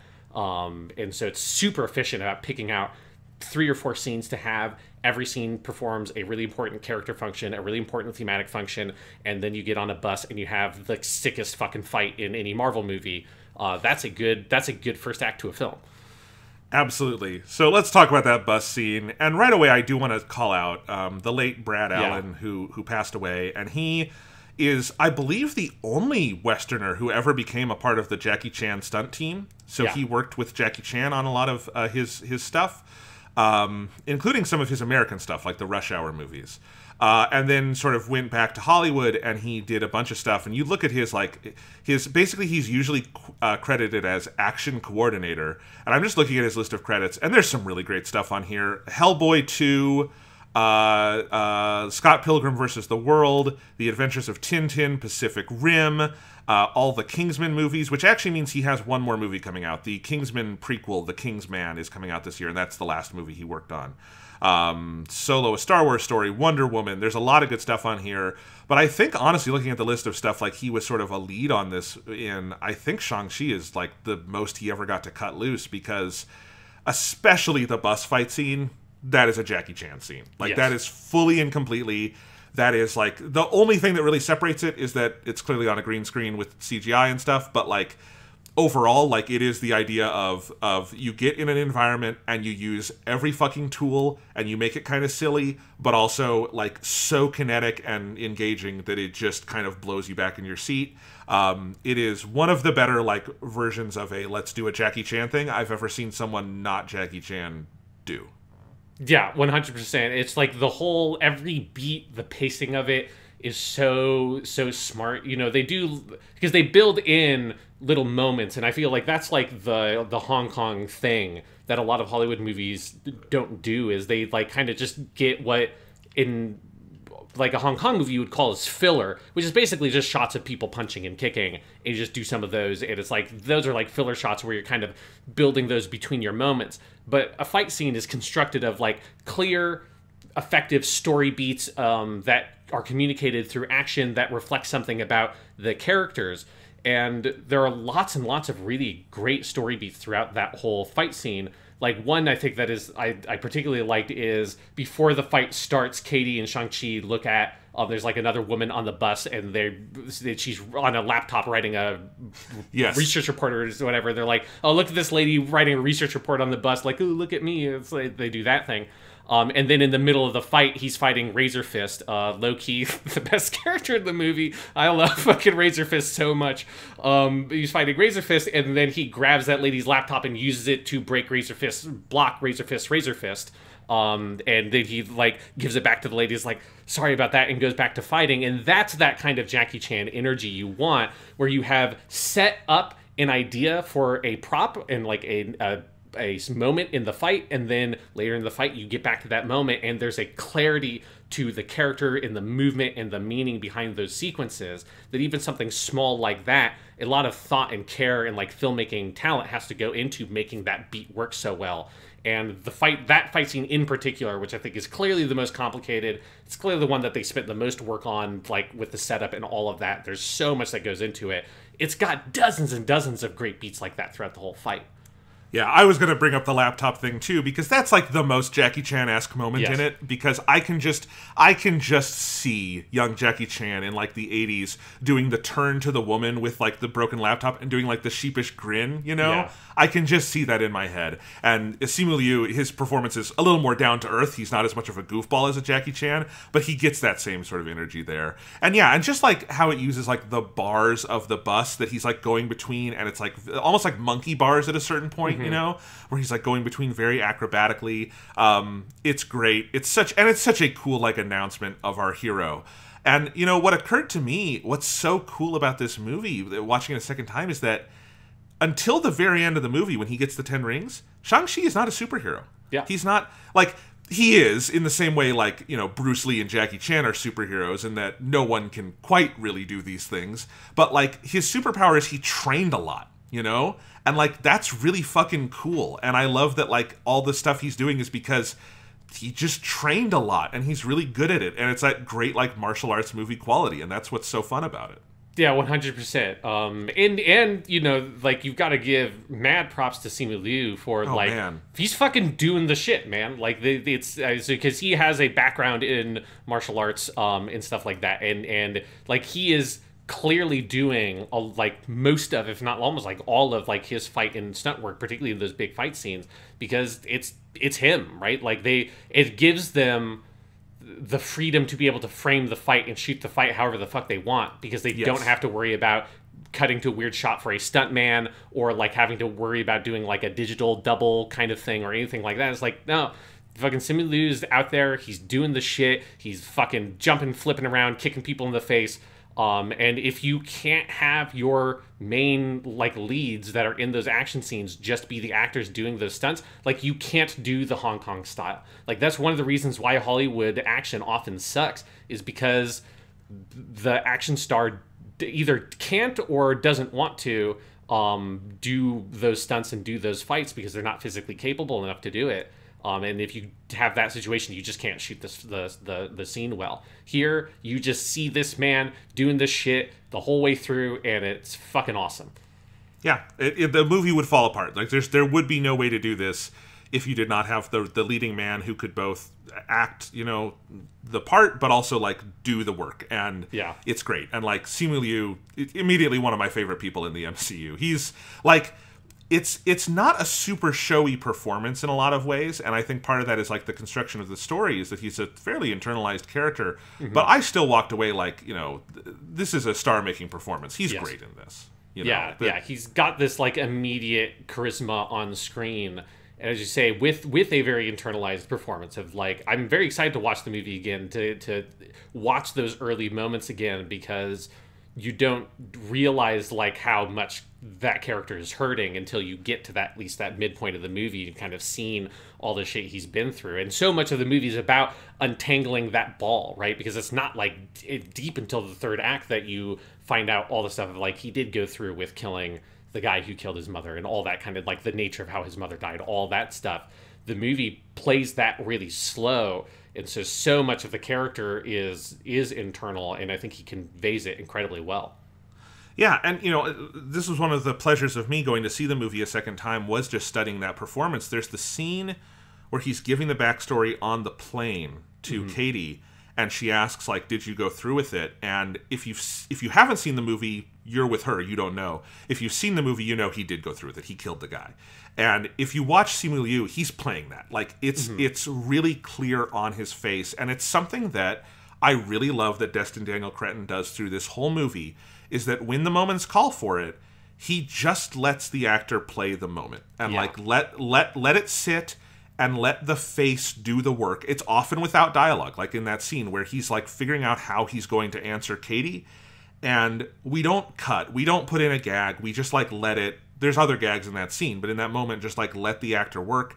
He does this with Tony Leung all over the movie, because if you don't stand back and let Tony Leung do his thing, why the hell do you hire him? Yeah. But like, it's true, like all the actors get those moments, and it is something that I think really separates this from the pack, because I do think a lot of Marvel movies tend, and just Hollywood movies in general, tend to be very high on incident, and we move very fast, and there's not a lot of scenes where actors sit down and really act. Like, there's often scenes where they get to be charismatic, and maybe they get to bounce off of other actors and have fun, but just that general, just like, sit down and act. That's something that blew me away about Loki. I love that Loki has all those scenes where, like, you just get Tom Hiddleston in a room with Owen Wilson, or with the female lead of that show, I forget the actress's name, but who plays the female Loki, and just let them act. And I love that, and I think this movie does it very frequently, and that is a counterpart in a lot of great kung fu movies too. Yes, is that Bruce Lee's a good actor, and it's not just about watching him do his thing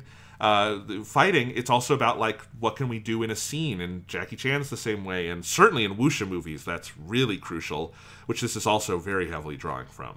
Yeah, because you need that stuff for the action to be meaningful, right? Because it's not just about having cool stunts and a cool choreography. It's all based around the story and the character that you're trying to convey, right? So one of the things that's great about that bus action scene is that it's telling the story of a character that you don't think is going to be like the master of kung fu as his namesake in the comic books. You think it's just like, oh, this is just a dude who's going about his life, and he's a valet or whatever, and he's kind of, he's not very ambitious. He's just hanging out with this girl he knows in college, and they're like not really dating, but because it feels like they're maybe scared to push a relationship or anything like that. And he's just like, this is just the life he's leading, and then all of a sudden he's doing fucking bicycle kicks and shit like that, and that reveal and the like story that is being told there of you peeling back those layers that realize, oh, he is like, not only is he like, does he know some like karate or kung fu or taekwondo or whatever the styles he's using, it's like he is an absolute master. Like, he is fearless. And that moment where at the end of that whole sequence, Awkwafina looks at him and just says, "Who are you?" Like, that's the story that is being told to you in that scene, and that's why that scene's so effective. It's not just this cool stunts. It's always based in the story and the characters. And so you need to have those shorter, more like quiet, powerful character moments and let the actors play in order to give the action the meaning that it has. Yes, absolutely. So, should we just talk about the Tony Leung of it all? Yeah, it's kind of impossible not to just be like, let's just talk about, one of the world's greatest actors just being like, yo, I'm in this fucking Marvel movie, like, what's up?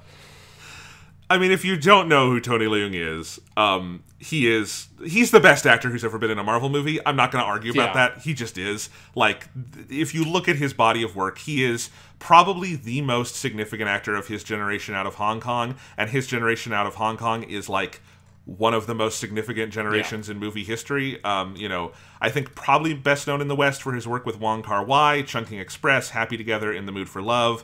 But he worked with everybody in the day, He's in John Woo movies, and he's in Hard Boiled. He's in Infernal Affairs, which is the inspiration for The Departed. He's in A City of Sadness. He's done stuff with Ang Lee. He's worked with everybody. He's never been in a Hollywood movie. And I remember when they announced it, because we talked about it on the podcast, that, oh my God, they cast Tony Leung as someone who is analogous to the Mandarin. He's not the Mandarin. We'll talk about why, because we don't... Yeah, we'll talk about all the influences that go into this character and how deftly they just say, let's just do our own thing. Yes, exactly. But, like, and I think you and I were both pretty surprised, because that is arguably the biggest name they've ever gotten for a Marvel thing. Like, you know, Robert Downey Jr. is a big star now, but he was kind of washed up when he got the Iron Man role.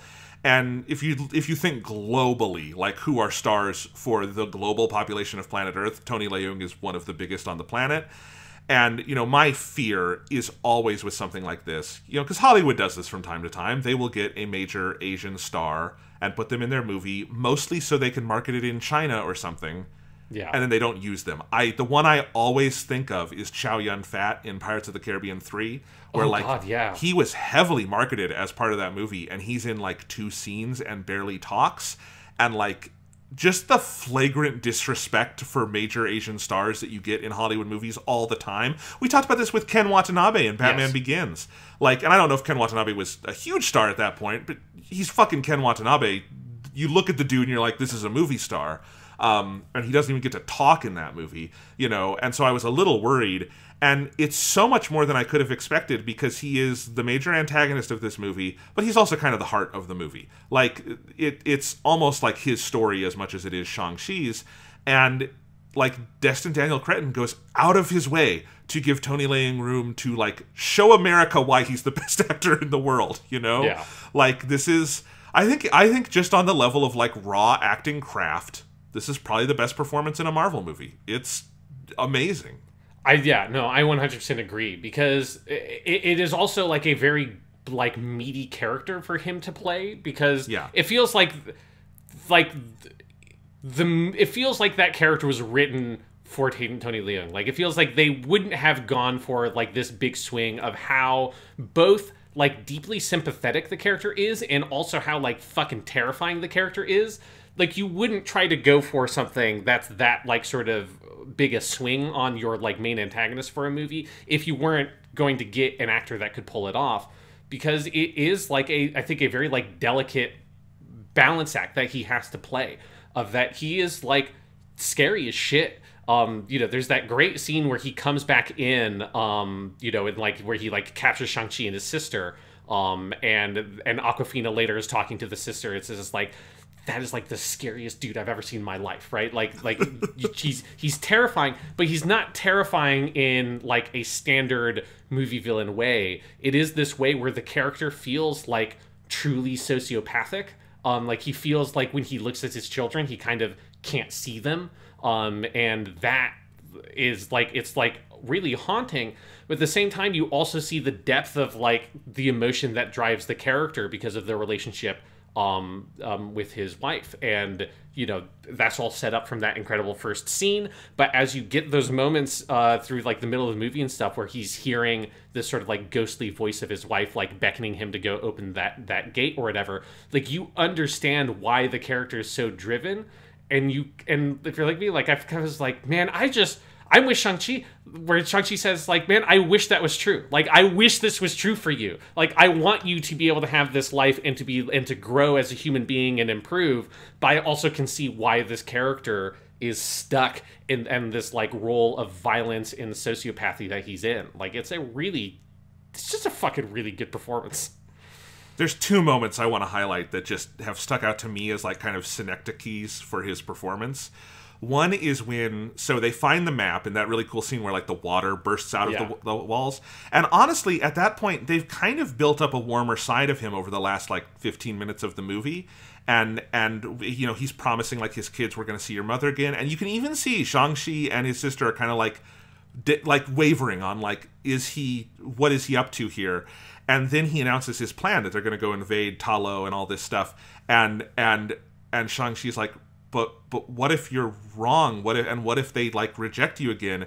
And he turns and he's got this little smile on his face and he says, well, then I'm going to burn down their entire village. And the way he says that sent chills down my spine, because it's not a James Bond villain trying to intimidate someone. He's just saying a statement of fact and assuming everyone's going to go along with him because he's megalomaniacal. And it's just like, well, we're going to burn down their village together, son. It's going to be a great bonding activity. And the way Tony Leung plays that I don't think there's another actor on Earth who could nail a moment like that, because it is so built on like this little subtle like vocal inflection and like facial features, and it is chilling to the core. And it's a turning point, because him saying that is what makes Shang-Chi and his sister do what they do for the rest of the movie, you know? Yeah, and it's like, it's the consistency of him being able to hold like that statement, and then also the warmer version of the character you see in some of those scenes around the dinner table and stuff, or in the like flashbacks when he was still married and they had their sort of family life. Like it's clearly the same person, and yes. He has not like fundamentally changed at any point. In many ways, that's like the problem with the character in terms of like why he's the villain, like why he has to die at the end, like why he sort of fails, is that he can't change. That he maybe kind of wants to, or he's hoping that he can, but he can't ever change who he is. And that like level of consistency across what for a normal human being would be like wildly different ranges of emotion and expression, for him it's like all contained in the same sphere, and that's fucking scary. The other moment is when he gets to, is it Ta Lo is the name of the Ta Lo is the place. Ta Lo, yeah. So when he gets to Ta Lo and all the villagers are waiting along with Shang-Chi, you have the old man who like becomes Awkwafina's mentor. Yes. And the old man, who is like comically old. He's like movie person old man, beard, makeup, like it's an old actor playing even older, like comically old man. And he comes up and says, you know, stop. And Tony Leung looks at him and basically says like, step aside, young man. And he says it in Chinese, but you don't even fucking need the subtitles. Yeah. You don't need, there is an explanation where the next line is he says, you know, I've lived 10 of your lifetimes. You don't even need that line. Tony Leung just gives him a look of like, you are nothing. I am 1,000 years old. And you just believe him. You don't think about how he's acting. It's just like he gives this look of like, yeah, shut up, young man. I'm 1,000 years old. And he just effortlessly conveys that. It's amazing. Yeah, it's just that sense of the character's thorough belief that like everything in the world should just work in his favor, right? That's like it's who he is. He is this. He has like through violence and conquest won everything he's ever wanted, and that has given him nothing, right? Like it is, because that's part of that narration at the beginning of the movie, is that, you know, he has toppled governments, he has won uncountable riches, he's built the world's largest army, all this stuff, and yet he has never found what he wants because he's empty inside. And it's a level of like performance and character that you just don't expect like most movies to have, but certainly like not a Marvel movie. Like you wouldn't have the room in other Marvel movies for a character that is this like rich and compelling. Yeah, and like, you know, for Destin Daniel Cretton as a director, I would love to sit down and interview him and talk to him about like, what was this like? Like, because he's pretty young as a filmmaker. He's 42, which is definitely young for like a big filmmaker in Hollywood, right? And this is his 4th or 5th film. He broke out with Short Term 12 less than 10 years ago, and he's directing fucking Tony Leung in a major role. Yeah. Like, I kind of wonder what that's like, because it feels like there's a lot of trust there. Like, he gives a lot of space, and Tony Leung gives back in kind. And, you know, I think one of the best moments of the whole movie is the character's last moment on screen when he is in the, like, hands of, like, the Ancient One or whatever it is, the big monster, and he is, like, basically making the choice to let himself die and give the rings to Shang-Chi. And they don't use one line of dialogue. They don't do any exposition. They don't do any, like, big speech from father to son and, like, Simu Liu falls to his knees and goes, Dad! They don't do any of that. He just holds on Tony Leung's face for about 30 seconds and lets him play the whole thing. And in his face, you see the whole arc of the character. You see all the reason that's going into this moment. And then he kind of lets his wrists, you know, go loose and sends the rings to Shang-Chi. And that's it. And it's like, yes, if you have an actor of this caliber, that's how you tell a fucking story, and you do it. And like, I wanted to stand up and applaud. Like, that is a great moment of direction of an actor and trust in an actor. And that's just, it's great stuff. And Simu Liu on the other side of that too, like, is playing a lot of that and is great. Yeah, because is that also the moment where they then do this thing where they, like, as they're doing that, they, like, cut to shots of Shang-Chi, like, in reverse order of his life, right? Going back to Shang-Chi being a baby. I think so, yeah. Yeah, that's just a great combination of like acting and then the editing there of him seeing his son maybe like for like the first time really, or like for the first time since the mother died. It's fucking, that shit is fucking great. It's just, you know, Tony Leung is just so fucking good. And it's the thing I love about his career is that he both is in stuff that is like very like artsy, very like down to earth, very character based, but then he's also in stuff like Hard Boiled, Infernal Affairs, and Hero, and Red Cliffs, you know, and so he's an action star. You know, he's in like big genre flicks too, and it's like he carries that same weight and energy like whatever fucking thing he goes to. So, you know, it's very appropriate that he does the same thing for Marvel, because it's like, I think it's like the mark of how good he is as an actor is it kind of doesn't matter what sort of genre or register you put him in, he will fucking make it his own and knock a fucking home run out of the park. Yes, and, you know, again, if you want an actor who can sell 1,000 years old, helped shape human history, but is also like has a deeply emotional inner life, yeah, I don't know if there's another actor I could name that is that person, but that's Tony Leung and everyone he's worked with, and it's so good. And I'm just, if it sounds like we're going on and on about it, it's because I'm still frankly in awe that the movie did it, because I am so trained to be disappointed by Hollywood on this, you know? And it's not. It's the opposite. This is a movie that like really respects where it's coming from and what it's working with and who it's working with and who it's working for, you know? There's still, I don't know if you followed the whole controversy around this, Sean. There's a chance this movie won't get released in China because China has been cracking down on Hollywood releases since the pandemic started, and the biggest movies in the world have been Chinese, and they've realized the Chinese movie market is plenty healthy without Hollywood. And so they're cutting back on their number of Hollywood imports. But two, there is still some like distrust in China from like sort of the ancestry of Shang-Chi in the comics and stuff. Like, for good reason, they don't like this character over there. But I hope it gets released, because I actually think, you know, I think Chinese audiences would love it. Marvel would obviously make a ton of money. It's frankly why they made this movie. They greenlit this movie because they wanted it to come out in China more than America. Like, China gives them a lot of money, but you know, it would be a shame if that didn't happen, just because, like, you know, I feel like a lot of the audiences, it's kind of being pitched to that audience and not pitched to that audience in ways that feel like, you know, we're doing like a 10-second gay kiss scene so we can cut it out for the Chinese market. I mean, like, actually like using actors and ideas and stuff. You know what I mean? Wasn't there a thing? Was it Iron Man 3? It's Iron Man 3. Yeah, that had like that woman who's like a big star over there that's in like 5 seconds of the movie or something, but they shot more for like the Chinese cut. Wasn't it something like that? Yes, there's an actor in Iron Man 3 who's like some kind of comedian or star in China, and they shot these extra scenes because that movie was a Chinese co-production. It's one way you can get around their cute quotas is if you co-produce. And so because that movie came out under Disney but was greenlit before the Disney deal.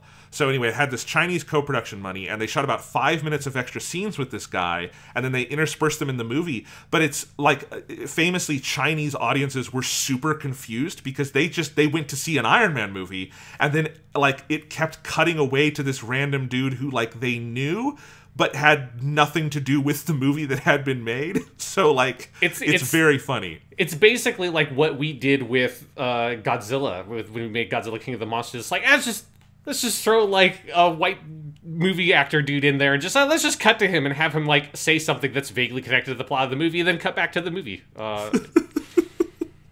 Yes, no, and by Godzilla King of the Monsters you mean the 1954 Ishiro Honda movie. And, yes, the original American version where they imported the Japanese film and then dubbed it in English and then shot some scenes with an American actor named Raymond Burr as he like gestures vaguely behind him. Then saying Godzilla's over there, and then they cut to footage from the original film. It's very much like that, is my understanding, although even more surreal. I've looked into trying to like find a DVD of that version of Iron Man 3 because I'm fascinated to see what the fuck it is. I'm sure I can probably torrent it somewhere at this point by now, but like, you know, they did not do that here. There's like one white guy in this movie, and I don't know if he even should have been in the movie. So it's great. Yeah, but while we're on this topic, I think this is a good time to like address a little bit of the like comic book origins of Shang-Chi, because we talked a little bit about the Bruceploitation thing, but I think one of the things that is amazing about the Tony Leung character is that character is basically just an invention for this movie, and it's true of like a lot of stuff. I'm not like an expert of Shang-Chi from the comic books, but I've read some of the really old Shang-Chi stuff because it was in some of those big like omnibuses I bought back in the day, and I've read some relatively more recent, like not super recent, but like in the 2000s recent Shang-Chi comics. And most of this stuff is just not really a Shang-Chi thing. So like Ta Lo, I'm pretty sure is in Marvel Comics, but I don't think it has any connection with Shang-Chi. It's more of like, it's basically like the equivalent, the Marvel equivalent of like what Asgard is with Thor. And then we have the Chinese pantheon over here, and then the Greek pantheon is over there. That's kind of like what Ta Lo is, from what I remember of the Marvel comics. I'm pretty sure Shang-Chi does not have a sister in the comics at all. That Katie character is not a character from the Shang-Chi comics. Like, almost everything from this movie is basically invented for the film. Which is good because, like, the roots of Shang-Chi comes from that Bruceploitation stuff and this, like, really bad Orientalist shit that when I was, like, 8 and read those comic books, when I was also reading old Spider-Man comics, I did not understand. And then when I got a little bit older, I remember going back and looking through some of those omnibuses and realizing that the character that Tony Leung is playing, Shang-Chi's father, which that dynamic is in the comics of Shang-Chi was raised by this like master assassin who's an immortal and trained to be an assassin, and Shang-Chi realizes this is not what he wants to do, and so he's fighting against his father's organization. That's the basic premise of what Shang-Chi was. The main difference is that his dad in the comics was literally Fu Manchu. I don't mean that his dad in the comics was like a Fu Manchu type stereotype. I mean, it was literally the character Fu Manchu from the early 20th century novels, which are like now like is just a basically derogatory term, like those novels and like a lot of the media and adaptations based on them. Like some of where you get like lots of the like enduring, awful, horrible racial stereotypes of Chinese people and like Asian people in general. And because the character was public domain effectively, they just used the character and other characters from those novels in the Shang-Chi comics. And so obviously they did not have Tony Leung play literal Fu Manchu because that would be like the worst thing you could do in the world. But they also don't have him playing the Mandarin either, because the Mandarin is an Iron Man villain. That's all the Iron Man 3 stuff. They do that bait and switch with the Ben Kingsley character. And the Mandarin also obviously like is basically a Fu Manchu type character. And he has the 10 rings, which in the comics are 10 rings that you wear on your fingers, and each one has a different power, like it's fucking Captain Planet or some shit. And here's the fire ring, here's the water ring, like that kind of thing. I don't think the Mandarin had a heart ring, but it would have been good if he had, because then maybe evil stuff wouldn't have happened. I'm glad they didn't make Tony Leung do that. I just want to say, I think that's good. I think that's yeah. But that's basically the idea, is that they were like 10 physical rings, or like you could think of like the rings of power from Lord of the Rings. But they had like magic powers associated with each individual ring. And I vastly prefer what they do with that concept here, where they've made more or less their own original character with Xu Wenwu, which is Tony Leung's character's name.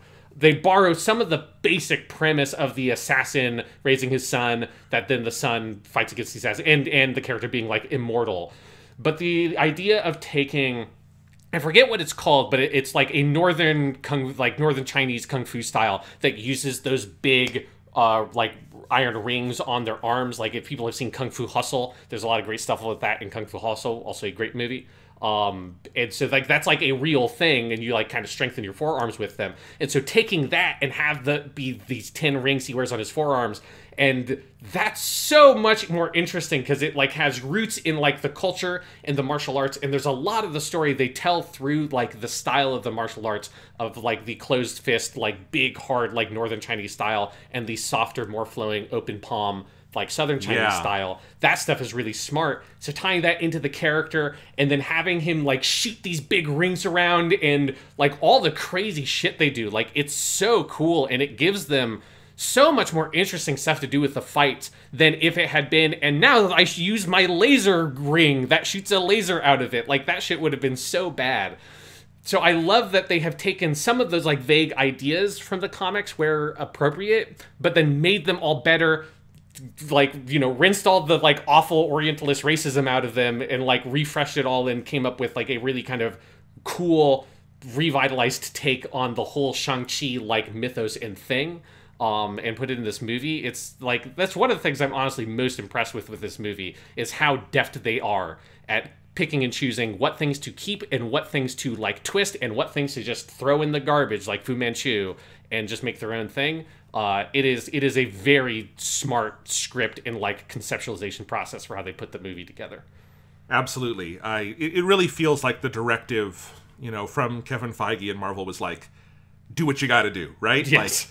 Like take what people do love about Shang-Chi and like, because clearly that character has resonated in a certain way over the years, and like, and you know, American minority groups are well versed in having to take what they can get from characters that have problematic elements, right? Yes. Yeah. So like, you know, take what, you know, people do love, but then like whatever you got to reinvent it, you know? And like, I love that, because like, not that I think Marvel's movies have ever been like slavishly devoted to the comics, right? They've always been pretty good at like reworking things, but this is one of, as you say, their bigger reworkings, and so and one of their more meaningful, because this is one where like if you didn't rework it, it wouldn't work.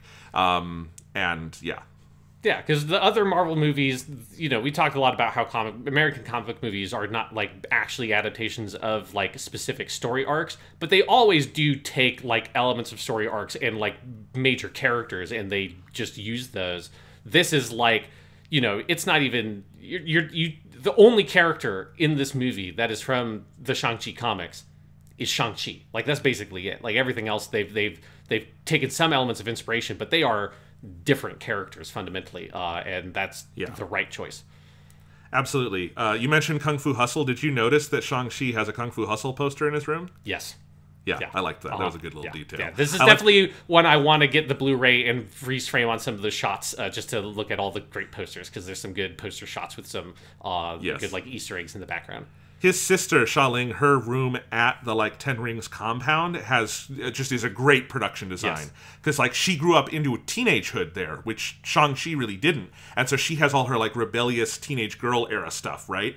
And so that's like a really cool like just piece of character work through production design and stuff like that. Yeah, so it's really cool. I think it's a good reinvention, and I think where they specifically address Iron Man 3 is great. So you have half of it is great. So if you don't remember in Iron Man 3, the whole conceit of Iron Man 3 is that there was the Mandarin, but then halfway through, Tony Stark finds out it's Ben Kingsley playing a character, and he was hired by the Guy Pearce character who's the actual villain, which I actually thought was a pretty savvy way of doing that at the time. You can go back to our podcast and listen to that, because it is a bit of a bait and switch, but also like I think it addresses the racism of the character, and also like America's need to have foreign enemies is like the whole idea there. But then you have the dinner scene in Shang-Chi where you have Tony Leung explain, like, you know, there was this terrorist who needed a villain, so they put an actor and called him the Mandarin because they thought it would scare Americans. And then he has that line about, like, that's what they thought was scary, an orange. And I loved that line. I thought that was a great reworking of, like, Marvel history in that moment, you know? Yeah, I also love that scene. Because he talks to Katie and, like, asks her what her Chinese name is. There's something, like, so, like, dismissive in a way that is like both like feels like appropriate the way he's dismissive about America, but also like, but you're also like dismissing like the experiences of your son and his best friend who have lived like most of their adult life in America. It's a good dynamic in that scene. Yeah, this is a guy who it sounds like he doesn't even really think about America that much. He's literally like America is the equivalent in his life of like the amount of time of our life we spent in college. Like it's like exactly, that's the amount of time America has existed. It's like, oh, like 200 years. That's great. I've been alive for like over 1,000. Great, America. Yes. Exactly. It's fantastic. Then they do bring back that character. So I still don't quite know how I feel about it. The Ben Kingsley as Trevor Slattery in this, I thought it kind of hurt the pacing around the middle of the movie, honestly, and I don't know if I really needed it. It definitely felt like oh no, please get a white person in here. And then there's some moments I find very funny. I think this whole thing about Planet of the Apes makes me laugh very hard. and then some of it I thought was like, okay, shut up and let the characters I care about talk, please. That is the one area of the movie that doesn't sit fully right with me, I have to say. Yeah, I think it would be better if it had not been that. Like, I think it would have been a tighter movie, but like it is very contained. Like, I think the thing I was worried about when it happened was like, oh god, he's going to be in like a lot of the movie at this point, and really the only thing he's in for like an extended stretch is just that little bit with like the car, and then once they're actually in Ta Lo, it's mostly like he's kind of in the background of some shots, and then they have the one gag of him pretending to be dead, and then the character kind of melts away. So it's like it is a little bit sort of like messy in what is otherwise like such a top film that I think it kind of stands out more than it otherwise would. So I agree with you there, but I do find the character very fucking funny. Like I love Ben Kingsley's Liverpool accent. The Planet of the Apes joke is so good. Like the layers of that joke as it progresses through, where you think, oh no, he actually does understand. It's like, no, you see, it was the monkeys were acting as if they were monkeys riding horses. And you're like, okay, no, he doesn't. He doesn't understand it at all. It's good. Awkwafina plays off him very good. Yeah. It is that pacing issue, because I feel like, so where he enters the movie is when they've been locked up by their dad, and the dad is going off to Ta Lo, and then they just literally hear him like making noises off screen, and they go and find him, and it's kind of the moment where the movie needs to like pick up steam and have them kick into like what they're going to do for the third act, and instead you do have to go through the layers of introducing a new character who is minor enough in Marvel lore that they basically have to fully reintroduce and recap it, but also he is a returning character, so there is this like weird tension there. And it is like the one moment of noticeable slowdown in the movie for me. But I will say, he was clearly a crowd pleaser. Both audiences I saw it with liked him a lot, and particularly liked Morris, the animal with no face or ass he was with. And I do like, Morris is an adorable creature, so Morris is good. It did not feel as off to me on a second viewing, because as you say, it's not an insignificant stretch of the film he's in, but it is a one sort of long series of scenes that add up to a sequence, you know? Yeah. And like it helps that like Ben Kingsley is like very outrageously funny in that role. Like, yes. I think it would bother me a lot more if I didn't just find it legitimately funny, because clearly I think like the better thing for this movie unto itself would just be to have them encounter Morris, or like Morris appear, you know, as this magical creature. And then guide them to Ta Lo just on its own, and have like maybe Awkwafina somehow is able to understand him because they... Well, you know what I was thinking is that the whole story is that Morris was brought there by their mother. I was thinking while I was watching it that the sister Xialing, that would have been a great way to give her more to do in that part of the movie, is like, what if she had an existing relationship with Morris from when she lived there in the years after Shang-Chi left? I feel like that would have been the best thing to do with it, but yeah, it's not horrible or anything. It doesn't ruin the movie, and you do get some good Ben Kingsley jokes out of it. It's just kind of the one noticeable weakness, I think. Yeah, and it's like I said earlier, like I actually suspect that sequence might actually work better if you have not seen Iron Man 3 and you're just like, this is just a brand new character that's just in this movie. Like, I wonder if that experience almost feels more natural, because I think part of it is like you're sitting there being like, yes, I understand. I saw Iron Man 3. I saw the short where the All Hail the King thing that they did that like sort of puts the Mandarin Ten Rings concept back into play, which is a funny little bit.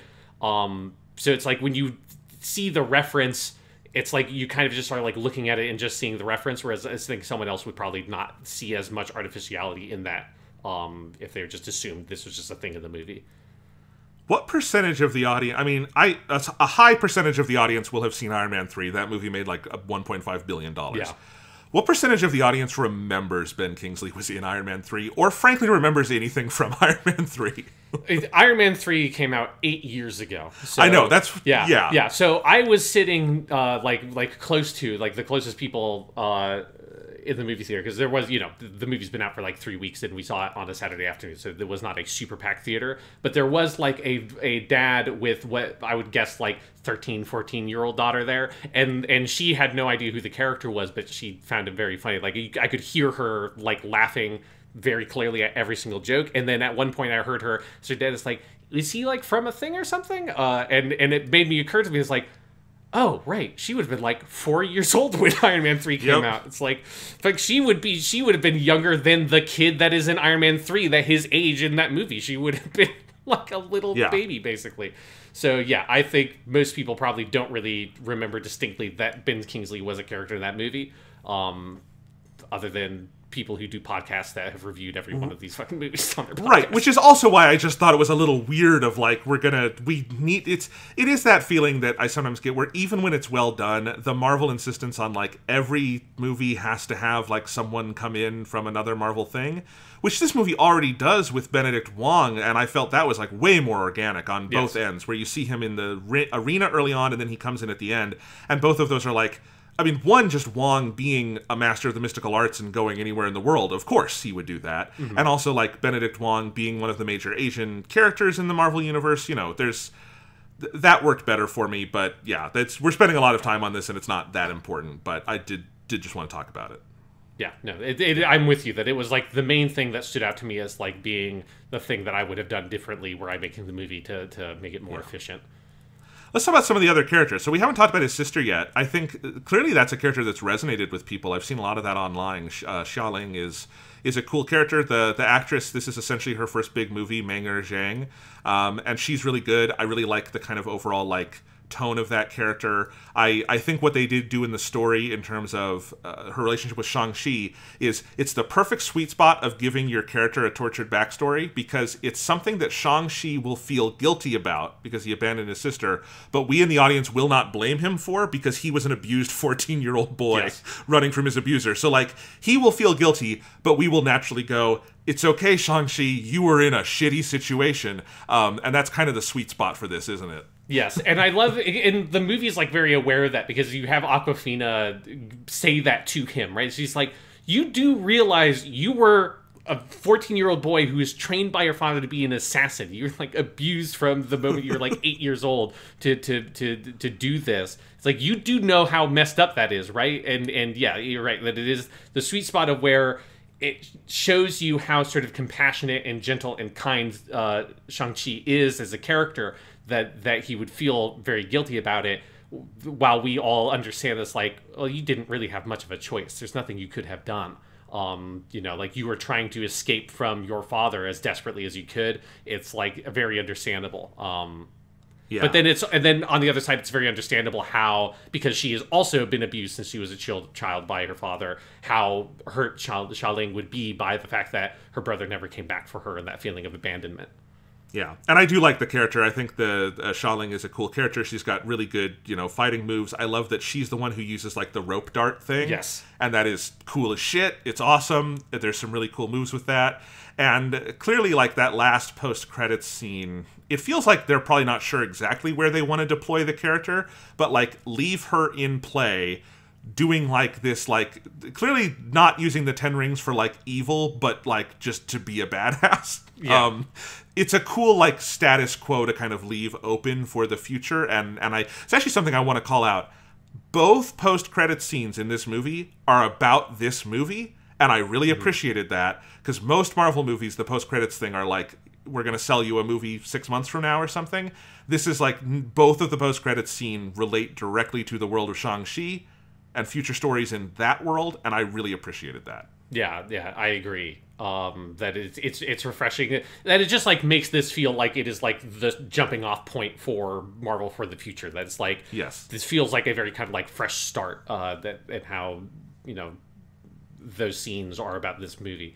But yeah, on Xia Ling, one thing I love about her is just like the whole punk rock aesthetic of that character. It's so good. I'm like so deeply into.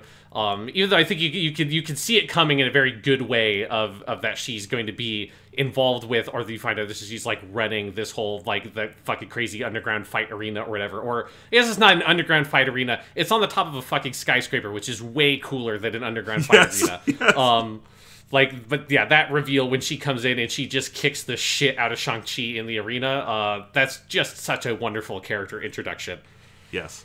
I love that whole scene. I like Ronnie Chieng there. He's great. I think some of the little Easter eggs you have there are fun. Did you notice that was supposed to be the Abomination from Hulk when you saw the movie? Yes. Yeah, I did. Okay.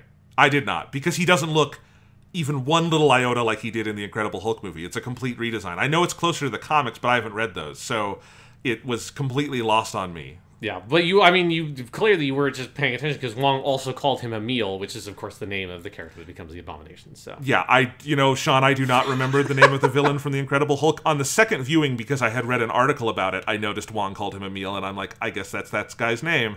But yeah, that I just want Marvel to know the Easter egg doesn't work if the audience doesn't recognize the character from a movie you've basically decanonized. Just so you know. it worked for me. I mean, I know what the fucking Abomination looks like. Yeah, I think it's more. I think it is legitimately more of like a comic book reference at some point than it is a movie reference. It's like technically that character is in the Incredible Hulk, but it's not like they didn't get that actor back or anything. As you say, they needed to redesign the character. I don't even know what trying to use that character design would even look like in 2021 compared to when did that movie come out? 2009. Yeah. Like, it's... yeah. And Sean, they did get that actor back. Tim Roth does the vocal work for Emil Blonsky in that scene. I'm reading this on Wikipedia. Okay, well, never mind. Then clearly, Jonathan, you just really weren't paying attention because it's Tim Roth going, in that scene. Yeah. No, I liked the scene. I liked Wong like using the guy's own fist to like hit him and then walking it off with him. That was funny. It was just fun. But yeah, I like that whole scene in the arena. I also like that when they are heading into that building where like the fight arena is going to be on top, you see on the side of the building all these like bamboo structures of like the like scaffolding for construction. And I've seen Jackie Chan movies, so I go, they're going to do an action scene there. Yep. Yeah, you don't go to the top of a skyscraper if you're not going to have like death-defying jumps and stuff like that.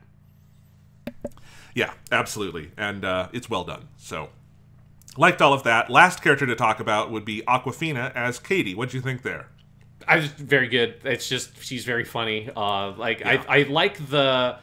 Because so much of the movie is about like Shang-Chi having to sort of like consolidate all the elements of his past and who he is as a person and like sort of, instead of trying to sort of compartmentalize all these elements of his own life to bring it all together and like have it become kind of whole. And I like Katie being there as like the sort of like Asian American representative of like, this is like from this part of your life. And I like that they don't ever forget that like this is a thing that this is like the most time he's lived his life really has been in America. That's like the longest, most stable part of his whole life has been this, and his relationship and friendship with Katie sort of like represents that, and I love that. I love that it's like it's constantly there, like reminding you that in a like much better world, Shang-Chi would have just grown up as like a happy, kind of dorky, good-looking guy, right? The thing that you see in those San Francisco scenes, or when you get like some of that stuff at the end where they do the callback to the dinner scene, and you see this like this is who you want Shang-Chi to just be able to be most of the time, is just have fun and goof around and be a little like dorky. And I like Katie's role in the film to like kind of always remind you that that's like a part of who he is also. Yeah, totally. And I just like the character. Awkwafina is an actress I like. I've seen her in lots of things at this point. Ocean's 8, Crazy Rich Asians, The Farewell, which is one of the best movies of the last few years, and she's phenomenal in that. That's more of a drama. But I always enjoy seeing her. She's very fun in this. Really good chemistry with Simu Liu, which matters a lot, obviously. Honestly, my only disappointment, why can't Marvel characters just kiss at the end of movies? It does confuse me a little bit. Yeah, I think like I like there's a part of me that like, almost kind of likes it with this one. There's something about like I'm still mixed on how much of like a romantic chemistry I feel between them. Like there's something about them being best buds that I love so much that it usually kind of bothers me in Marvel that like they kind of tiptoe around it. There's something about their chemistry in this movie that I didn't have as much of a problem with it. I guess I felt like it can be both, and like they can be best buds who also like would be together, because like the one thing that distracted me on this was when I rewatched the movie, that first act, I think it's more than just other people think they should be in a relationship. It feels like the movie is like, it's like doing a setup, it's planting something for a later payoff where like them not acknowledging that they sort of like each other more than friends is also a way in which they are not like admitting to reality and like growing up. And the end of the movie kind of intimates it in how they kind of go arm in arm off into the distance. But like, I don't know. It was a little and it's obviously it's part of this broader trend that like Marvel just has gotten rid of romance from superhero movies, and I feel like there was definitely a point in which every superhero movie having to have a forced romance was very bad. We've talked about that with like our Batman podcasts, right? But I do feel like the pendulum has swung way too hard in the other direction, where like superheroes have to be beyond chaste, and I find that very bizarre. Like the biggest Marvel kiss in recent years is Loki kissing another Loki. Like, what are we doing? It's a little weird. I agree. Look, it doesn't hold this movie back or anything, but it was something where it felt like the movie just didn't commit on that one way or another. I don't know if that makes sense. I agree with you that it doesn't commit on it, because I think the thing that happens is like the first act, I agree, like 100% feels like it's setting up that dynamic. And I think the reason why it doesn't ultimately bother me is that like the movie just kind of drops that dynamic. Like it just is not developed at all throughout the rest of the film until at the end you get, I think, like vaguely romantic vibes from the way they lock arms, but it also feels like, I want to see more stories with the characters to see what they do with it, because I think there might just be a read of it of like it doesn't have to be a like romantic intimacy. It can just be a like, a friend intimacy, right? That like they like some sort of like boundary has come down because Shang-Chi has let that boundary come down of like he just gets to be his full self, not just the self that he's showing her in his kind of Asian American life. I can totally buy that, while also definitely pounding the drum for the let superheroes fuck movement, which I do. Just let superheroes fuck again. What the heck? Why aren't we doing this anymore? Can you imagine Sam Raimi's Spider-Man if Peter Parker didn't get to kiss Mary Jane? They wouldn't be the same movies. Yes, I agree. It's all good. All right, what else to talk about with Shang-Chi? I mean, there's the whole third act in Ta Lo. Ta Lo is very cool. They shot in New Zealand. New Zealand looks cool. We know this from Lord of the Rings and many other movies. I think the thing I love about Ta Lo and a lot of that stuff near the end most is that it's got just a bunch of cool like monsters and dragons and all sorts of stuff going around. I love the weird horse they meet, and then of course the like powerful one or whatever they call it, the guardian, the Great Protector, who comes out at the end, and we just have a full action sequence where our hero is riding around on a Chinese dragon. I loved how much they kind of cut loose in that final act. Yeah, there's definitely some like sick kaiju movie-esque vibes in that last action scene where they fight the giant bat monster with a giant Chinese dragon. And yeah, I love how they did Ta Lo, like the whole aesthetic of just pulling in, because all those creatures are like Japanese mythological creatures. So like the weird horse is a kirin, or like a Chinese unicorn. They've got like the big guardian dog things with like the one horn. They've got a nine-tailed fox. Like a lot of these are also, if you like, animals or monsters in Japanese mythology because of that kind of cultural crossover. But it is cool to see this sort of like fantasy version of China represented in a big budget movie with that kind of like scale and stuff like that, because it's just a version of like fantasy that you just don't see represented very often. It's like similar to like some of the stuff that they do with like Liyue in Genshin Impact, right? It's pulling from some of that like artistic inspiration. Like in Genshin Impact, Ganyu, she's half one of those weird looking horses. She's half Kirin. So it's pulling from some of those same kind of stylistic aesthetics from Chinese history and Chinese art in the movie. And I'm always down for seeing a different version of mythology and fantasy represented in our movies rather than just like the same vaguely medieval Europe, Lord of the Rings-y thing we do most of the time. Absolutely. It definitely adds a lot to the final act, too, because all the action is great. I mean, man, the final fight between Shang-Chi and his dad is... I want to second what you said earlier about how they use the 10 rings in this is just so cool, and like a really actually good use of CGI on top of actual like down-to-earth fight choreography that's really great. But then just throwing the dragon in there on top of it, and I do love that a not insignificant portion of this movie is our main character riding around on a dragon. That's pretty great. That's definitely one of those like superhero movie things you could not imagine in a pre-MCU world, and I very much love that it's here. Yeah, and it's like it's the superhero spice in this movie too. That's like a scene that you would not see in a traditional martial arts movie, or even really a wuxia movie, right? Like wuxia would get closer to this, but it still wouldn't do something that's quite so ridiculous and big scale. And yeah, it's like that's the thing that makes it a Marvel movie or something. It's like, well, we're just gonna go crazy and big with it and have a giant dragon fight. I love like all the stuff of Shang-Chi getting all 10 rings and like creating this big fucking circle of the rings on the Bat Monster's chest and fucking blowing it up. They definitely could have made that a way more graphic into that monster. It's like he does blow it up. Luckily they don't like, show you a bunch of chunks of it, but he fucking kills the shit out of that thing. That's got to be the coolest end to a Marvel fight ever, right? Like him sending all the rings and he goes up in the sky. Like, it's the closest I can imagine like live action coming to doing Dragon Ball, basically. Is where he's up in the sky and does this like big kick down.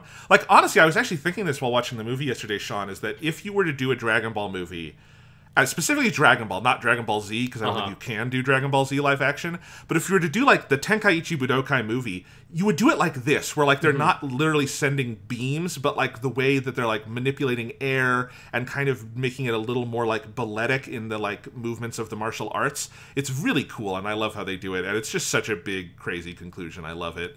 All of that stuff is great, and it's just such a cool final action sequence. Yeah, and the way that all of it is, like, modeled around that shift in Shang-Chi's character where he, like, he starts, he's got his, like, very tense, closed fist style that is the thing he learned from his father. Then he goes to Talo and learns from his aunt, played by Michelle Yeoh, that is also the fucking... She's in this movie, too, which is fucking awesome. If you're gonna establish your fucking bona fides, Michelle Yeoh is a pretty good way to do it. Crouching Tiger... Police Story 3, all of her stuff in Hong Kong. She's just one of the greats, and she's so good. Yeah, and that's a great scene that sort of, like, reflects some of that opening scene again where he's with his aunt and he learns a little bit more of, like, that open palm, very graceful, more like Tai Chi style martial art from her that's very relaxed, and it's that kind of, like, water flowing kind of thing. And then I like that it feels like they, in the action choreography, then they kind of have Shang-Chi find some kind of balance between those where he's not just doing the martial arts that he learned from his mom. He's not just doing the big closed crazy thing with his dad. It is this mix of both of them and blending that with the 10 rings. Like, it's just, that's the kind of thing that you want from... someone like Brad Allen for your like stunt coordinator and your action choreography is like finding the ways to express what is clearly like the heart of the story of the movie, and the theme of the movie is about him building himself from all the like elements of his past and kind of finding a piece by putting them all together, the good and the bad, and having that physically be represented in the way the character carries himself in fights and have that evolve over the course of the third act. Like, that's just some grade A fucking awesome martial arts movie stuff that they do there. And then it concludes with a giant dragon and blowing up a giant bat monster, because that's what it is for him to achieve enlightenment, and that's fucking cool. No, but I definitely, on a second viewing, even more so, I responded to that, because what I love about that move from the closed fist to the open fist is that it's 100% communicated visually. Like, Michelle Yeoh does not give him a speech about, like, you having your fist closed makes you closed off, but if you open, like, there's none of that. What she does is she grabs his hands and opens it, and then he starts doing that. And when he does it in front of his father during their final fight, you see on Tony Leung's face how taken aback by it he is. Because he sees his wife there, and he sees what his son has become. And it's really beautifully told. It's genuinely subtle, and it's really good, Yeah, and for the last moment for Tony Leung's character to be him having his clenched fists with the rings, and then just, like, relax and let that go, and the rings fall away and go to Shang-Chi. Like, it's that visual imagery is so consistent throughout that whole piece, and as you say, it's entirely visual and entirely to the actors and the direction. It is not a thing where someone has to sit there and give you a big speech about, like, the philosophy of kung fu or something. Yes, absolutely. So good. And I am also very glad. I was very worried that they were going to like destroy the 10 rings at the end when they destroyed the bad guy. I'm like, no, keep the 10 rings. They're so cool. Yeah. And he does. At the end of the movie, he still has the 10 rings. Good. I want to see Simu Liu as Shang-Chi doing more crazy action with those fucking rings because they're great. Yeah, it is a thing that, like, it gives him a good leg up in any future team-ups with other Marvel heroes that, like, eventually they'll do something with that, because it's like, you know, I love Shang-Chi just being the master of the martial arts, but also, you know, if he's going up against, fighting with or against, like, a Thor or a Hulk or Captain America or whoever, you know, the guy kind of needs a little something extra to kind of push him over the edge to kick some ass, and those 10 rings kick a lot of ass. I would like to see him fight the Hulk. That would be pretty fun. Yeah. There's a lot of good matchups here. So we do get that scene in the end credits where he goes with Wong and they have their little Zoom session with Captain Marvel and Bruce Banner.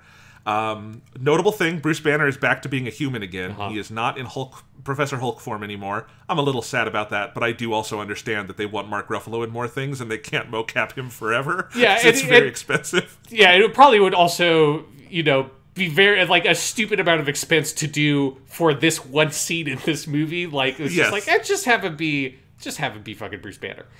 Yeah. But I actually really liked that little scene, and I like the idea that in a post-Tony Stark, post-Steve Rogers world, that those two are sort of like the father figures of the Avengers, sort of overseeing things, and which makes sense. They're both responsible people. I liked that, and I really liked how Mark Ruffalo plays that scene of like, you guys are in for it now. It's very good. Yeah, and it almost made me weirdly emotional just because of, like, you know, the last time we've seen that character was Endgame, which is before all the shit that's happened in the world right now happened, right? Yes. Like, it's pre-pandemic and all that stuff. And so it's like, oh my god, oh, you sweet gentleman, Mark Ruffalo, thank you. Like, it's just nice to see you again.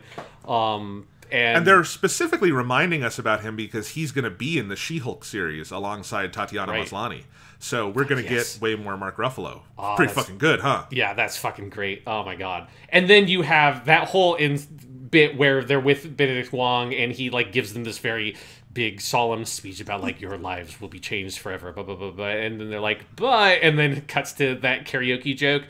That got the biggest fucking laugh I have heard in a long time from a group of people. Like, even back when I went to movie theaters, that was so great. And yeah, just like, because seeing it, because it's also the callback to the Hotel California thing is very funny, but just like seeing those two characters with Wong in the karaoke, it's just like so, the mental picture of like all the steps that they took to get to the point where they're drunk in karaoke is hilariously funny for me to imagine. It is. And what I love about it is it's a joke where as soon as you have Benedict Wong making the speech, I know exactly where that joke is going, and it makes it, and honestly, that they draw it out so much only makes it funnier. It's one of those jokes that's like so obvious, you have to do it, and I love that they do it, and it's a great ending to the movie, and, you know, Benedict Wong is such a great actor who bounces off people so well. Just start dropping him in all the Marvel movies and have him, like, doing stuff with people. Just have him coming through portals in Spider-Man, and have him come through a portal in the Eternals at some point in November. I want him everywhere. Just put Benedict Wong in things. He's great. Yeah, I'm 100% with you. Like, he's got that presence of where, like, you know, he doesn't try to dominate a scene or anything. Like, it feels like he's very, like, giving to other actors. So it's like, it just, you can imagine him in a scene with any character in any Marvel thing. Like in season 2 of Loki, just have him come through a portal and he's in the fucking Time Variance Authority or some shit. Just have him pop up wherever, whenever, just to have a chat, just to have some fun. Yeah. Just keep him on call. He's great. Yeah.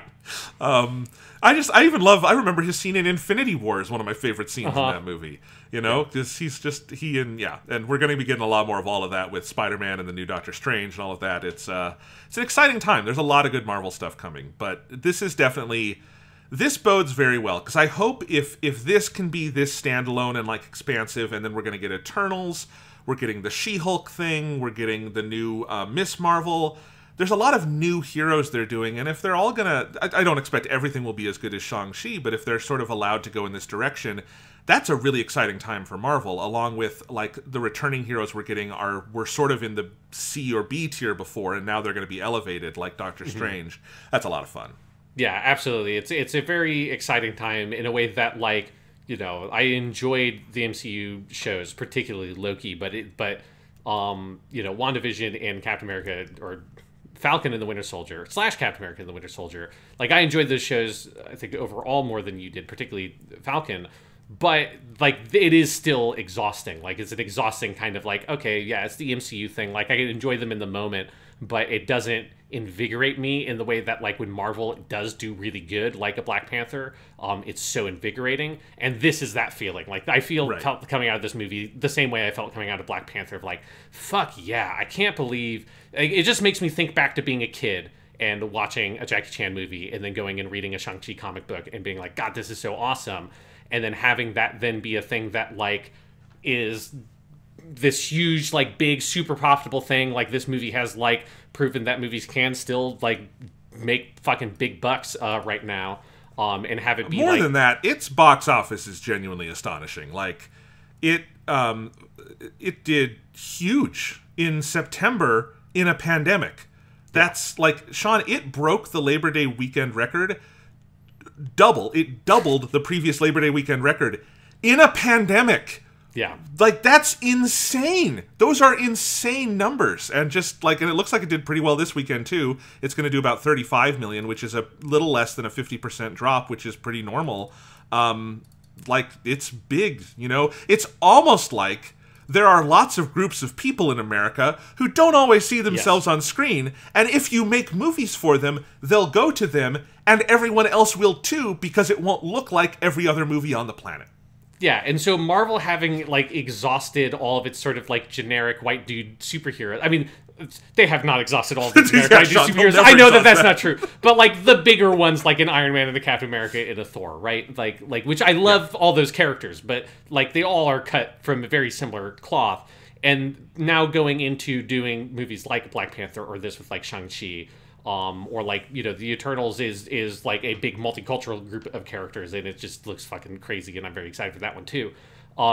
It's a very exciting time to see what were much more obscure characters get the limelight here and find this audience and becoming, like, some of the best versions of themselves, like, particularly with Shang-Chi. I mean, Black Panther had a very powerful and great run of a lot of different amazing comic books that made that character a little bit better than its origins, which were also not as fraught as Shang-Chi's origins are. But, like, doing this and kind of bringing these characters to the pop culture is so satisfying in a way that reminds me of a little bit of how I personally felt when, like, Iron Man hit and being like, oh, people can like Iron Man. I like Iron Man, but I thought nobody knew who the fuck Iron Man is. And having that happen for people for whom, like, this is much more important because you don't have 100 other characters like this in other movies that you can just go watch made in the culture that you're from. Like, that does feel really powerful and is awesome, and I hope it's the thing that Marvel continues to break this kind of ground, because I think it's the brightest future that they have ahead of them. Yeah, there's a lot of possibilities if you go down this road. It's all upside if you do it well, So, and this is good. This is definitely one of Marvel's finest hours. I love it, and I'm excited to see more. That Eternals movie does look good. Eternals, by the way, first Marvel movie made by an Oscar-winning director because of Chloe Zhao, who won this year. So that's pretty cool. That movie definitely looks good. And we'll be back in November for that, and December for Spider-Man.